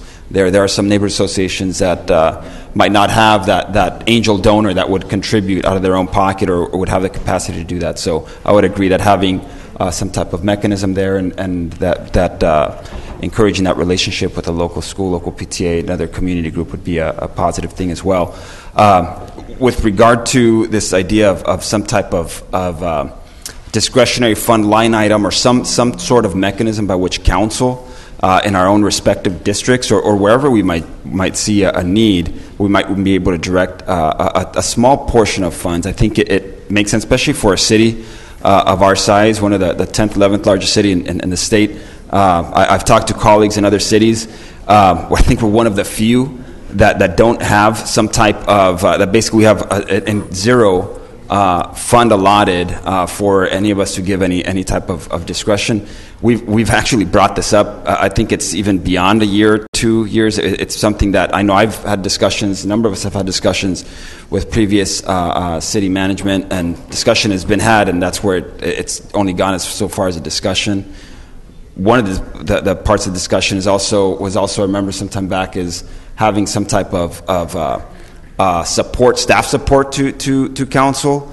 It ended up being kind of morphing a bit, so we do have additional support to city manager's office, and those folks do end up supporting council. But it was different. It was from what the initial intent and what the initial direction and of council was. But it's working.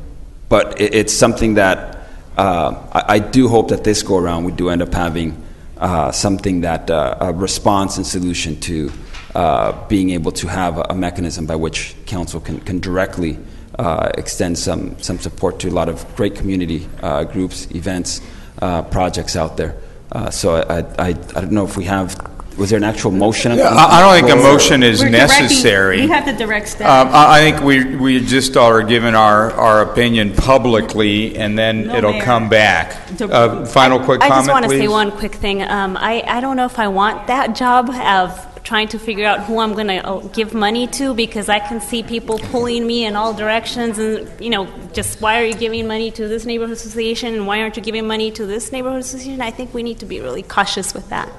Well, and when we get elected, we have to make tough decisions. Mayor, just very quickly, so I do want direction. I do want to vote from this council. I'm not saying any specific. What I'm saying to this, to give direction to our city manager, he's made it very clear he wants direction, and I want to give him clear direction.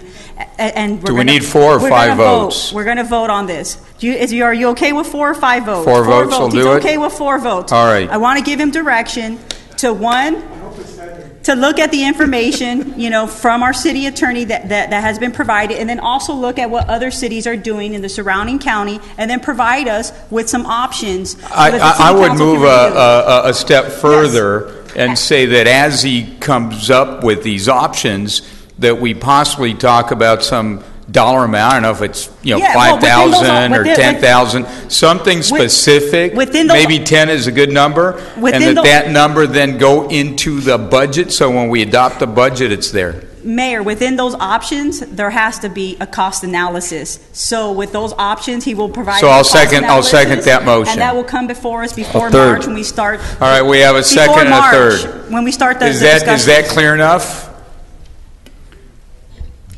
Let me make sure that I understand it. You want me to come back with options, both across the board to neighborhood associations, without having people pick the ones they like the most? Yes, just various options. Without the most. You would also like to have a budget allocation based on best practices for similar sized cities, and I can do that. All right. With that, those in favor, please say aye. Aye. Aye. Those opposed, motion carries unanimously 6-0. You're against it? I voted no. 5-1. There was 1 no. Actually, I was going to be a no also. You're a no as well? Were you or are you a yes? I'm a no. I'm a no. I thought we were going to make no decision. You're a no. Okay. We're giving them direction, but if you don't want to give direction, that's okay. With that, let's go on, and we're going to go to the Housing Authority meeting.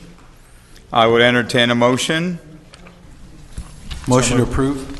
Those in favor, please say, is there a second? Second. Those in favor, please say aye. Aye. Aye. Those opposed, motion carries.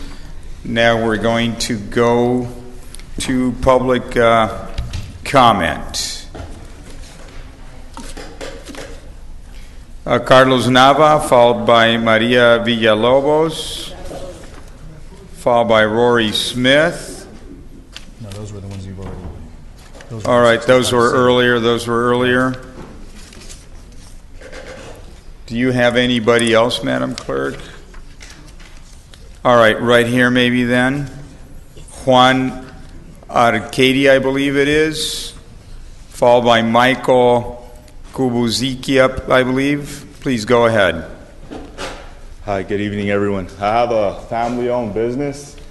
And 2 years ago, a FAMSA store closed in the area, and it's since been running illegally as a party rental salon on weekends, primarily Friday and Saturday night. I've called code enforcement. They've sent me to the city attorney's office. City attorney sent me back to code enforcement, and then they give me somebody else's number. Eventually, I end up talking to the same people over and over again. Again, I made my first complaint about 1.5 years ago. I've been looped around for the last 9 months. Apparently, no one knows who can actually shut them down. In my business, if health inspection shows up and there's something wrong, they'll shut me down that same day. So I have an issue that a business that doesn't have any license to do what they're doing is getting away free with it and being so arrogant with it. For 2 years, they put cones in public parking because they don't have the adequate parking spaces for their business that they're running. They take up the public parking, they affect the community, and they park in other business parking lots. So I'm here to see what we can do here to put an end to this. Because what stops people from doing illegal businesses if our city for 2 years has been unable to take care of this? Can you just give us your address or something so we can figure out what ward it is? Okay, my business address is 500 South Main Street. The address of the store, or what was the FAMSA store, is 505 South Main Street. So they're both right next to each other. It's right across the street. I think that's my ward, so I'll help you out. And Jorge, can you get all his information that's coordinated an appointment, Mr. City Manager, if that's okay? Thank you. Thanks for coming down. guys. Michael, are you here? And then after Michael, Susan Susana Sandoval, and then Debbie McEwen. And then after that, Steve McGuigan for the third time. Go ahead. Mr. Mayor, Honorable Council, Michael Klubnikin. You did a great job commending our black leaders' well-deserved bows, but I've got a little bone to pick. Where's my digital countdown clock? Guess it's on back order, but I'll deal with this. When I see the red light, I stop. You'll see the yellow light first. Please keep going, Michael. And again, I commend. You had a whole bunch of park people come up here, and you didn't cut them off or let them all speak. So I got some bad news to tell you, though. What happens across the street at the pond at the Board of Supervisors affects everybody here. You know, we're all part of the same body. And I'm telling you, there's bad news. And they just renewed a lease with the Social Services Department. They're busting out of their britches. They're so big now, 4,200 strong. And even today, they just had a budget report, second quarter report, it added another 114 positions. Elia's up here because of the social worker. I'm up here because of a social worker came into my home.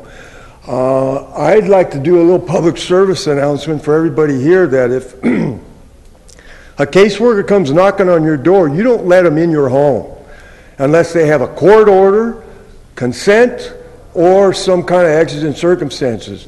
Don't let them intimidate you through coercion or extortion, or if they come back with tenfold officer, don't open the door, because if they do, that's over. It's just like earlier this morning, the Board of Supervisors, a Council of Aging, they now have a program that they want to give the DA, Social Services, County Council, Public Defender, a little more power to say, gee, who's going to, mentally capacitate, and we got a program for the seniors.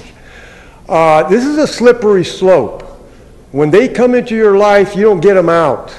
Elia, I'll give you an example. He's been coming up here trying to share his case. The latest deal with Elia and his soap operas really is the public defender dragged him into a court last week. Tried to be a conservator. They had a conservator saying that he's incompetent to be a conservator. The public defender who's defending his son. I was in the court here, and when the public defender was at the writ of habeas corpus, didn't even disclose exculpatory information, like 10 blanket trips to the ER. Didn't cross-examine the witness. Didn't provide any exhibits. No, you don't want your hands in the hands of a public defender, county council, the district. No.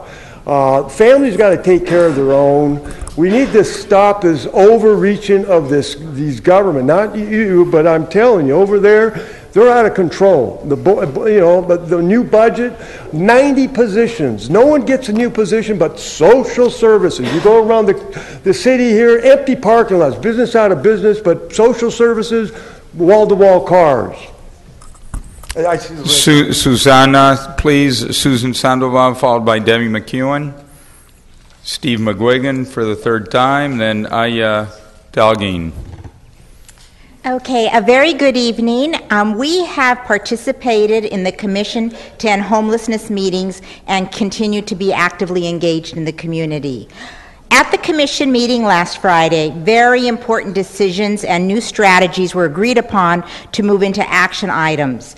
What is clear from the Normandy experience is that an engaged Santa Ana community has had a positive impact in helping the county move forward. Karen Roper stated that many lessons were learned from Santa Ana and Fullerton. Key among them is that the community must be engaged and involved in the process. Community concerns need to be addressed, input from community are crucial, and now the county and cities need to move forward.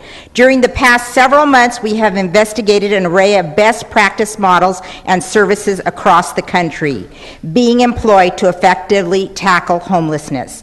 Our research has helped us learn that the scattered site housing model provides permanent housing and an integrated set of related services, moving away from the 200-bed emergency shelter model. From our work, we have come to the conclusion that the work done by the Illumination Foundation demonstrates the most effective implementation of the scattered site housing model here in Orange County. The Illumination Foundation provides housing, medical care, workforce preparation, and children's programs. Their accomplishments and track record are very impressive. 4,648 clients have received housing and services. 1,820 clients have been placed in permanent housing. 8,718 clients provided medical care. 1,181 clients provided with workforce counseling. Very impressive, 1,211 children who received enrichment services, tutoring, developmental screenings, and mental health services. 97% of Illumination kids received a medical checkup in the last year. Since 2010, the Recuperative Care Program has reduced the cost of serving the homeless by $11.8 million for LA and OC hospitals. Within the last 6 months, Illumination Foundation has successfully housed 6 medically vulnerable, chronically homeless individuals who have been living in Civic Center. The Illumination Foundation integrated approach works. This organization has a proven track record for successfully tackling the complexities associated with homelessness. We encourage Santa Ana and other OC municipalities to seriously look at the results of the Illumination Foundation approach and to consider its utility for efforts here in Santa Ana and throughout OC to address this important issue. We urge the City Council to visit the Illumination Foundation Multi-Service Center at 1215 North Ross Street. This work is very impressive. The Illumination Foundation is establishing roots at the Ross Street House and will continue their efforts to increase the number of people currently residing at the Civic Center to the ranks of those that they successfully shelter and inspire. Thank you. It really is so impressive. Thank you. Thank you. Thank you for your work. Debbie, followed by Aya. Good evening. I'd like to start with a thank you with the city manager and Public Works. They replaced a tree on North Bush, which is long absent, and it was definitely needed in that spot, so thank you for that. Then two thoughts. I've been trying to deal through the system of parks for French Park itself. You know, it's like 50 by 100-foot triangle park. It's teeny weeny. And a year ago, when we had 50% of the grass was trampled down from overuse, I started asking for help at that time. Here we are at least a year later, and now we're at about 80% dirt, just dirt, in this little tiny park. I spoke with Ron Ono just a few weeks ago, begging for help. It's grass seed before the rain, some yellow tape. Let's take care of it before we're 100% dirt. So I need some help from somebody in that because I'm not getting anything from that end.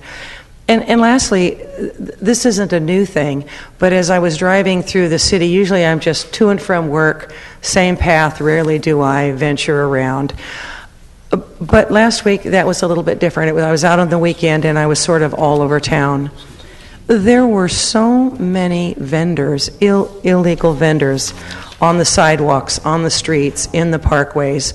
Everything from kiddie chairs to cut-up fruit to flowers, all unlicensed, unregulated, untaxed. And you know, we talk endlessly about our bottom line and how we need to keep generating and how financially healthy we need to be. And I was thinking about that sort of trickle-down situation. The brick and mortar building, the brick and mortar folks were a little bit upset because the truck vendors, they don't have to pay that property tax. They don't have to pay that big nut because they just have a small truck and they can do their own thing.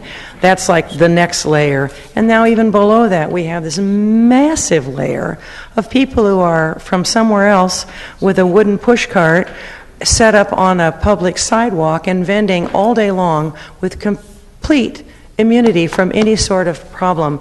The one that really comes to mind, because I pass twice a day every day, is Grand and 17th.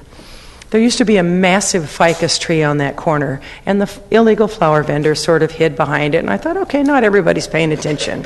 Well, they cut that tree down last year, and so now this illegal vendor is afforded no sun protection, so they have this 10-foot market umbrella right there. It's like, isn't anyone paying attention? And this is about 50 yards from the Villas flower shop. They have a building, they pay all of the fees around that. So we just need to get a handle on that. Thank you. Thank you. Aya? And then Steve.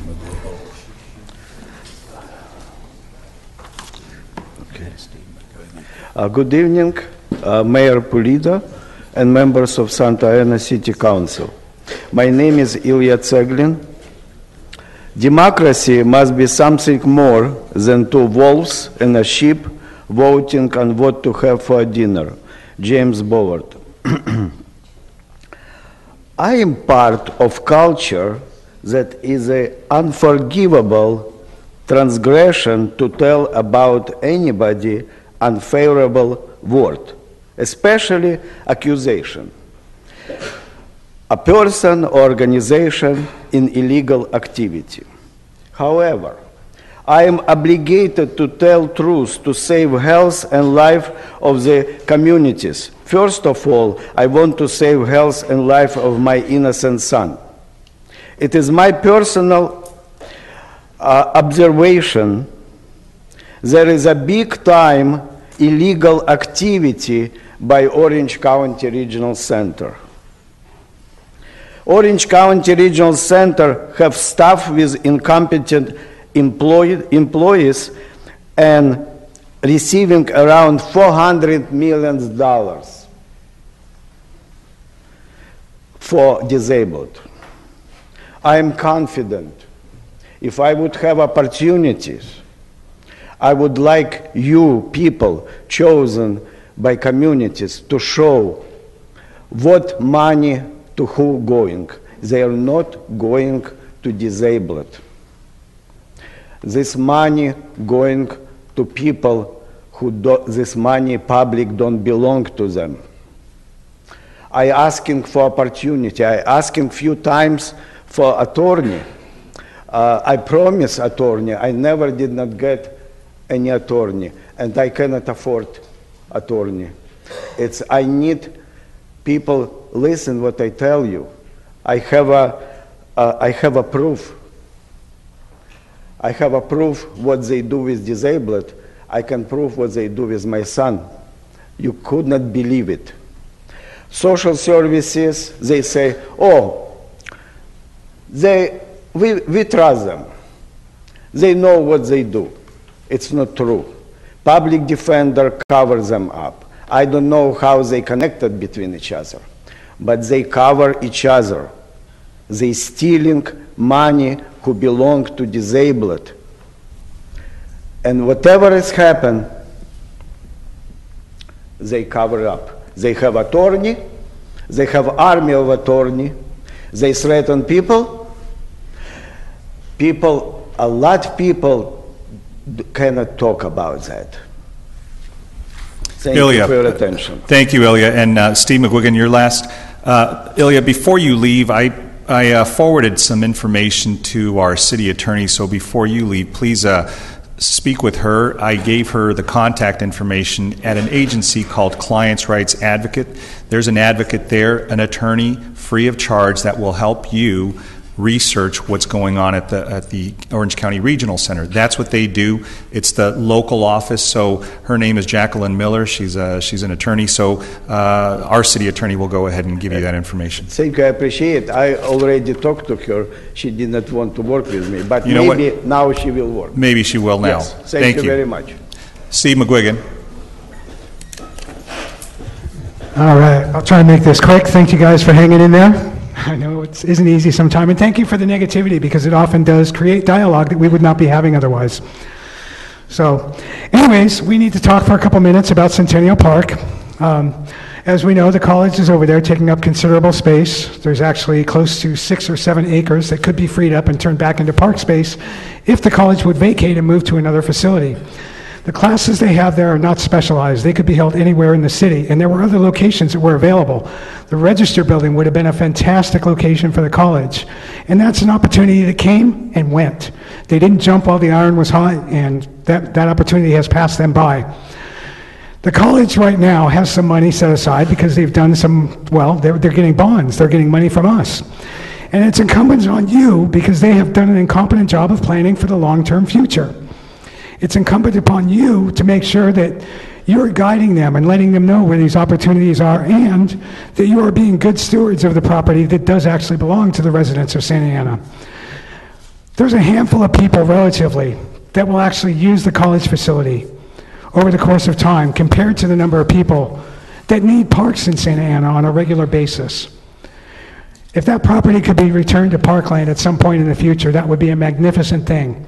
And I would hope that you all believe that your decisions, the things that you say and do up here, will last the test of time. 35 plus years ago, a council made a decision, and the college agreed to it. This is what's important. The college agreed that they would only be there for so long, and then they would go. They would go quietly. They wouldn't fight. They would give that land back to the residents of Santa Ana. And the college has basically reneged on that decision. We need you to get that parkland back for us at some point. Think of all the magnificent things that could be there. I'll move on.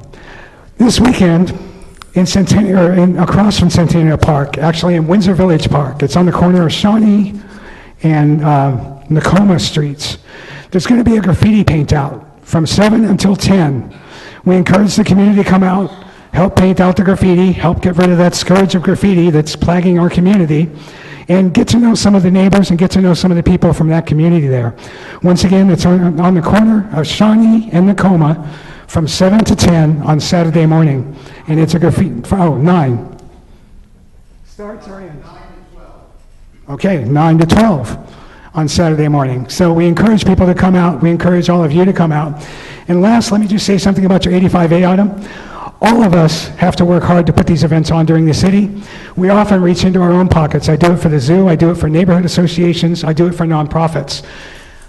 It's not a problem for any of you to reach into any of your pocket. It would not be a violation, it would not require city policy. Any of you can support the neighborhoods anytime you want. So people will probably be asking. Thank you. Good evening. Thank you, Steve. Thank you for doing everything that you do. And now we're on to City Manager's comments. Mr. City Manager. Thank you, Mayor Pro Tem, members of the City Council. I want to emphasize how important it is to wipe out graffiti in our parks, and I also want the public to know, as Steve just mentioned, that from 9 to noon this Saturday at Windsor Park, 85 people are already registered, and they will be painting young people the graffiti that's there, and also be doing beautification. And it also is a partnership with the PAL program, and they have additional people registered. So thank you. Great. Thank you, Mr. City Manager. Thank you for those comments. And I'm sure we'll have a much healthier crowd than that after that announcement. And moving on to council member comments, I'll start with my left, Council Member Amezcua. Thank you, Mayor Pro Tem. I'd like to, first of all, thank staff. I made a call, and I was very impressed with graffiti removal. Now that we're talking about graffiti removal, there was a wall that had graffiti across the street from Edison, and they actually went out on the same day and removed it. So thank you very much. Also, I do want to wish everyone a happy Valentine's Day. I know that's coming up, and we won't have another council meeting before then. So happy Valentine's Day to everyone. And finally, I do just want to mention really quick, I think we're all here concerned about safety in our parks, and I know we heard a lot of speakers, and I'd like to thank everyone that came out to speak on that. And I just do want to make it clear that I think we are all in favor of just keeping our parks safe, whether it was our option C, option A, a combination. I think we're going to move forward, and we're going to do what's right and keep them safe. So thank you, City Manager. I know you worked hard on that, and I appreciate it. Thank you, Councilwoman. Councilmember Reyna. Yes, thank you so very much. Like always, we live in a desert, so make sure you conserve water as often as you possibly can. Water your grass at night. do whatever you can to contribute. Thank you so very much on that part. Coming up in our city at Santa Ana College, April 18th and 19th, is the city of Santa Ana is partnering up with the Relay for Life and hosting an event. This is a great opportunity for the community to come together. It transcends every line that you could think out of there, whether it be north of 17th, south of 17th, male, female, Republican, Democrat, anybody else. Cancer affects every single person out there. And if we can't put our differences aside to fight the greater challenges and these greater issues, what are we really doing? I encourage you to get involved, come by and visit, see what's going on, join a team, create a team. If you're not quite sure, join my team, with Team Santa Ana. Please get involved. You can sign up online, and that's at Relay for Life Santa Ana. And on that aspect, you can kind of join our team or with any other team you want. I know we've already have some commitments and some donations from our staff and our colleagues, so I definitely appreciate that. Challenge you guys to get out there and walk at least an hour. In saying so, the Youth in Government program that I volunteer for all the time is getting ready to go to Sacramento for its model legislation and court conference. They'll be taking over the state capitol, debating in the Senate and Assembly chambers, and kicking the governor out of his office as well. We'll be up there February 12th to 16th. The bill that our team is carrying up is you need to have a high school diploma in order to get a driver's license. And so that's the bill that our team is taking up this year, so I wish all of our delegates good luck. Valentine's is coming up real quick. Unfortunately, I'll be in Sacramento, so Pia, let me tell you right now, I love you, and you'll get your gift before I leave. And in saying so, please shop downtown Santa Ana. We have some great jewelry shops. Valencia Jewelry has been in this community for a very long time. Keep investing in Santa Ana. The ripple effects are absolutely incredible. Thanks so very much. Thank you, Councilman. Councilman Benavides. Thank you, Mayor Pro Tem. I'll assume that you purchased that gift in Santa Ana, Councilman Reyna. I want to thank everybody who came out and participated in the democratic process here in the city, engaged and communicating to us residents, in particular, communicating to the city council your priorities, your interests, needs, concerns. It's important to be able to have an engaged community, and particularly the park ranger issue and program, something that was clearly important to a lot of you. So thank you for taking the time to come and share that before us. There's a number of residents within the city who have increasingly become engaged in the issue of addressing the challenge of homelessness in our city. Susana, thank you for your comments. I have visited the Illumination Foundation, impressed with their work. I know Councilman Reyna has, I believe maybe a couple of other council members have as well, and hopeful that whether it be Illumination Foundation, Mercy House, or a number of others that are doing some good work out there, ultimately that we will actually find some solutions and get some traction, get some work done. And our city manager sits on the task force to end homelessness, and he has been very engaged in trying to work with the county to come up with some solutions. Just want to encourage him and Alma Flores from City Manager's Office to continue to help us figure out how we can actually respond to some of the issues and needs out there. There's a lot going on within our city always. That's one of the things that I love about our great city. I want to reiterate the graffiti paint out day this coming Saturday. The passion and commitment and volunteerism of our city and its residents is always encouraging. And next Saturday as well, on the 14th, there was a gentleman earlier that was here, part of the receiving an exceptional service award, Pastor Gail Oliver, who referenced the Love Santa Ana initiative. There is on the 14th in the Willard neighborhood will be a number of volunteers from throughout the city also descending upon that neighborhood, starting at 7:30 in the morning. There at Willard Intermediate, there will be groups going out doing a neighborhood cleanup, painting some of the apartment buildings out there and homes that need some help, fences, and doing some gardening and such. So I want to encourage folks to come out and participate in that as well. If you're on Facebook, there's a Facebook page, the Love Santa Ana Initiative. The Love Santa Ana Initiative on Facebook. I want to encourage folks to come out and be participants in that effort of volunteerism and just loving in our city. That same day, February 14th, Valentine's Day, just want to encourage folks to share love, caring, and affection. And if you do that through purchasing gifts, that you do that and that you shop in our city. Have a great evening. Thank you. Thank you, Council Member. Councilwoman Martinez. Thank you, Mayor Pro Tem Sarmiento. Finally getting, not saying Mayor Pro Tem Tinajero, now I can say Mayor Pro Tem Sarmiento. It's hard for people to get over me. It certainly is. So charming and good looking. Just, oh my goodness.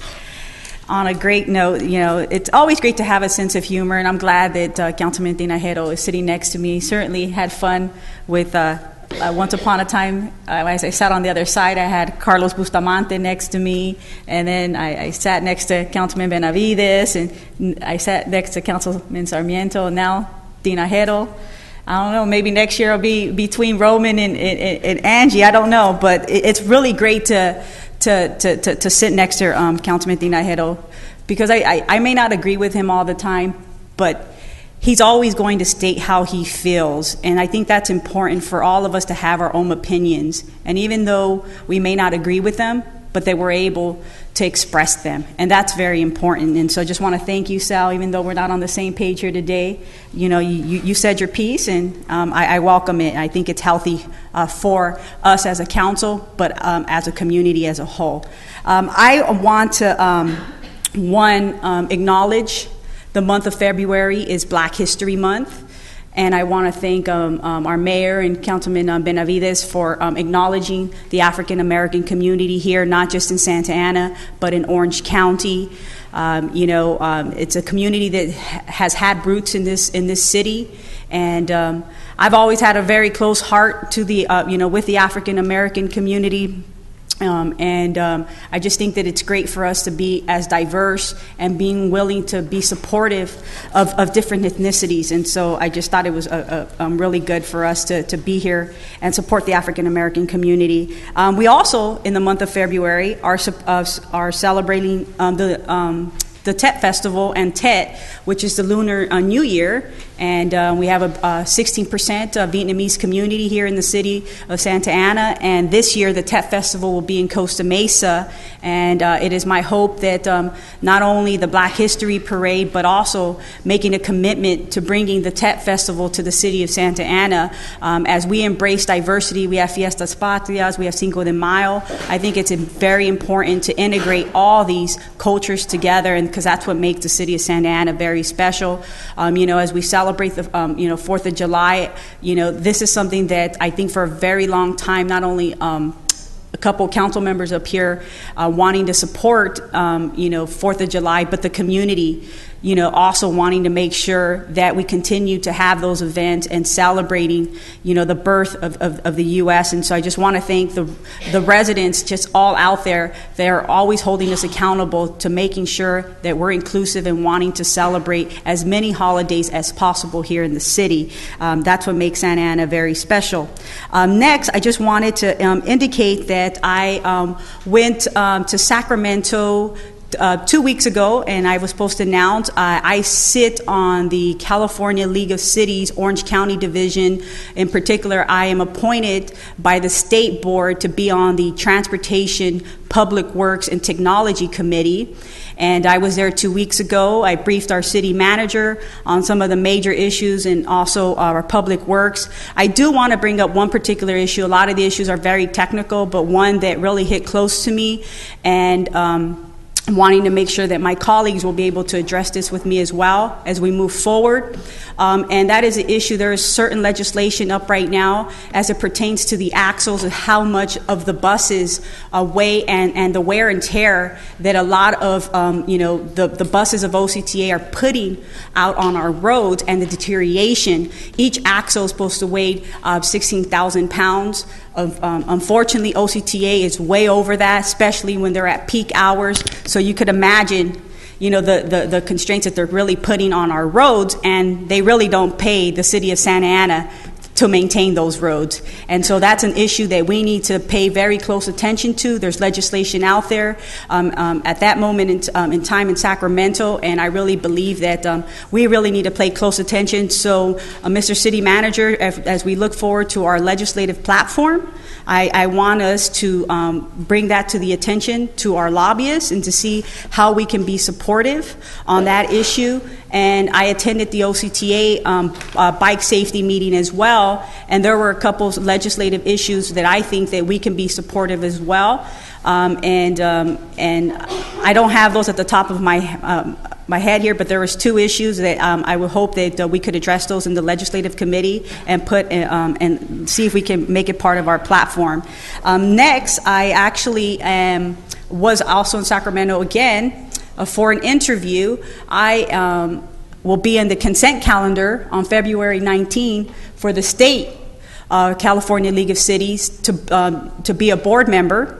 At large, 3 out of 41 elected officials applied for that position, and I and 2 others will be on the consent calendar on February 19 to be on that board of directors for the California League of Cities. I'm very excited. This is the first time someone from the city of Santa Ana will be able to be a representative and really pay close attention of what's happening in the state of California that affects us here every single day, in particular issues of homelessness, public transportation, housing. These are all issues that we consistently are battling with, and even though we do pay for lobbyists, it is important for us as an elected body to be up there and having conversations with the legislators up there. And there certainly has been a huge shift of legislators that are representing us, and many of them are very freshmen. And so having to be part of the league and going up there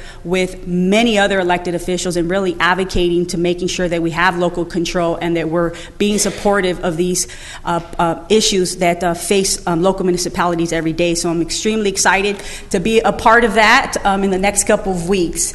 Finally, I wanted to take the opportunity to thank all the youth that applied to be on youth commissions. And I see some of the young folks over there from the teen space and the library, and just want to thank them because I know they had a lot to do with that. And 11 youth in Ward 2 have applied.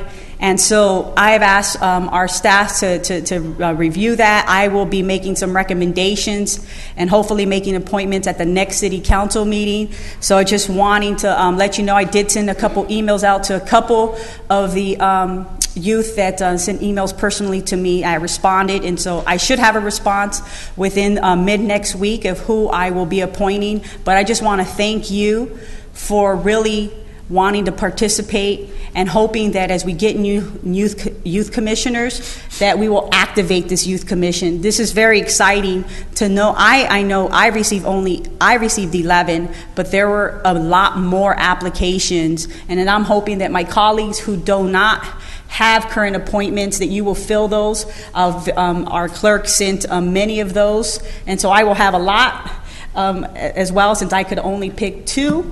And so I hope that we will be able to fill that youth commission and making sure that they'll be able to participate as our other commissions have. So it's an exciting time for us and young people wanting to be engaged in the process. And with that being said, I guess happy Valentine's Day. I'm not married, I'm not with anyone, but I do, believe that Valentine's Day is not about just celebrating Valentine's Day with your significant other or your wife, but I really believe that love, goes beyond, just wanting to just share it with one individual that you have a relationship with. Love is universal, and I think that we all should always express love with everyone. We are all human, and I think that's what connects us is love. And so with that being said, have a great Valentine's Day. Thank you, Council Member. I think friendship is a good thing, right? Exactly. There's a holiday for that. There's another one. Council Member, former Mayor Pro Tem Tinajero. Well, first of all, I think I'm going to start a new company called SingleCityCouncilMembers.com. I think that might work. I didn't think about that one. But anyhow, first of all, thank you very much, Councilmember Martinez, for your tireless work, and it is befitting that you have that opportunity to represent us up at the League of Cities. What I was just kind of reminiscing, because tonight has been a rough night for me. It's been I'm going to admit it's been a rough one. At the end of the day, I think that what makes it's not so much that it's a rough night, but it's also a night that I will celebrate as well, because when we first, in 2006, when 4 of us pretty much were elected to this council, there wasn't much transparency. When a developer wanted to build somewhere, they went through the process, and it wasn't until the very end, when it was almost at the end of the process, that they went to the community, and then the community would always say, we didn't know about this development, why didn't we find out about this? I don't know if you remember, but driving your car through the city of Santa Ana back in 2006, it was not uncommon for you to get a flat tire, because sometimes you would hit a pothole, or your car would just fall into the pothole. It was like the Grand Canyon out here. And when this council came in, we did some things that others hadn't thought of, and that is we went out on a bond. We were able to pave not 100 but 200 residential streets. We were able to come in and start to create a transparency within the city that was going to be effective. It wasn't easy. It was a lot of hard work. When this council needed to make a tough decision to keep the city afloat, we did that. And when the council needed to make a change at the helm, we did that, and it was not easy. This council has been through a lot of, through an amazing roller coaster ride. But along the way, look at what we've been able to get from it as a community. We have a transparency, a sunshine ordinance that gives us transparency at all levels. You can get more information from documents from our clerk than ever before. Things are online, meetings are online. We meet here every other week versus meeting here 1 week here and another week in a different location. We went from a $3 million surplus, or reserve, reserve, to over a $42 million surplus. We have money, our reserve, we have money now to help reinforce our infrastructure, and at the same time treat our employees and pay them what they're worth. That is a huge feather in everyone's cap as we go forward. When Forbes magazine is ranking us as one of the top coolest cities in America, and our downtown, Orange Coast magazine names our downtown as the best downtown. I was talking to a member from one of the South County cities, I don't want to say who it was, and that individual said, you know, what you guys are doing in Santa Ana is pretty incredible. It went from where people didn't want to go to Santa Ana, where young people are saying we're going to go hang out in Santa Ana, where the Real Housewives of Orange County are coming to your restaurants in Santa Ana and filming. I said, yeah, I know. I haven't seen one, but I've heard they've been out here. I don't want to introduce myself because I think they might like me too much, so I try to stay away. But anyhow, so where I want to wrap up here is that it has taken a huge amount of work from many people on this council, and those that have come in after have decided that they want to get on this bandwagon and make the city better. And Councilmember Martinez and I agree about 90% of the time. And so, but there are issues tonight that we didn't agree on, and that's democracy.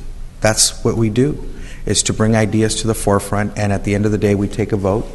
And the responsible thing is, when you take the vote and you're not on the winning end, you shake it off and you go, okay, whatever won, whatever prevailed, how can we make it better? And I think that's where the maturity and leadership comes in as well. So I just want to thank all my colleagues, because we've come a long way. But the beauty of it is for some of us, we have 4 more years to continue that legacy, to continue those goals. And let's keep our eye on that prize and continue to serve our city to the best of the ability that we can. And I want to say happy Valentine's Day to everyone. I'm like you. I'm going to be at Harvard. Harvard. I can't say Harvard. It's Harvard. When you get there, it's Harvard. With my speech and debate team, and we're going to go out and try to do some damage out there. Well, thank you. Good night. Thank you, Council Member. And it's always hard to follow Councilmember Tinajero because he always speaks so well on every topic. But I want to thank everybody for coming out tonight, and those of you who are following us on TV. I want to thank our staff for all the reports and all the information that you provided us as well. I'm on the Orange County Water District right now representing the city, and there's an issue that's coming before us, and it's been before us for quite a while. It's a proposed desalination plant in Huntington Beach, and it's intended to provide another resource for water and diversify our portfolio there. It's a very controversial issue, but it's going to be something that's been before the district board there, and it'll be coming before us again. But what we've decided as an agency is to get some comments from the community. So there's a citizens advisory committee that's in the process of being convened. So if anybody's interested, please go on the Orange County Water District website, and there's a way to pull down the application and submit it. Each member of the board has 2 selections in addition to an alternate to make. So I'm looking at applications. I've received a couple already, but if anybody's interested, please feel free to go ahead and forward a copy of that for me, and I'll be happy to take a look at it. Secondly, I wanted to just thank our chief of police and his staff, because over the weekend my car was broken into, my wallet was stolen for the second time, and right after I reported it, I had the corporal, a commander, and a detective call me to follow up on this, and it's unfortunate, but I know we've had a spree of theft in our neighborhood. I know that a neighbor of mine had his daughter's bike stolen, so these things happen, and we know that sometimes we have a spike in some crime, and so I just wanted to thank you, Chief, and please thank Detective Romero for me, and Corporal Lima, who I spoke with, and they were on the phone with me many times, just gathering reports and claims that I made for lost property. So we've got a great staff. They're very responsive, and I appreciate everything that they've done over the weekend. I wanted to adjourn in memory of a former member of the city family that passed recently, and his name was Edmundo Ed Martinez Jr., and if you'll just indulge me in me speaking about a little bit about Edmundo. Edmundo, known also as Eddie and Ed, was born September 15th, 1959 in Plainview, Texas. He was the eldest of 7 children. His family moved to Santa Ana when he was 9 years old. Growing up in Santa Ana, he aspired to one day work for the Santa Ana Police Department. That dream was fulfilled on September 1st, 1992, when he was hired as one of the original correctional supervisors for the new Santa Ana jail at that time. He wore that patch proudly. He worked for the city for 21 years and retired on December 29th, 2013. Prior to working for the police department here, Ed served his country in both the Army and the Marines. Ed is survived by his loving wife, Maria, of 30 years, who also works at the Santa Ana Police Department in Human Resources.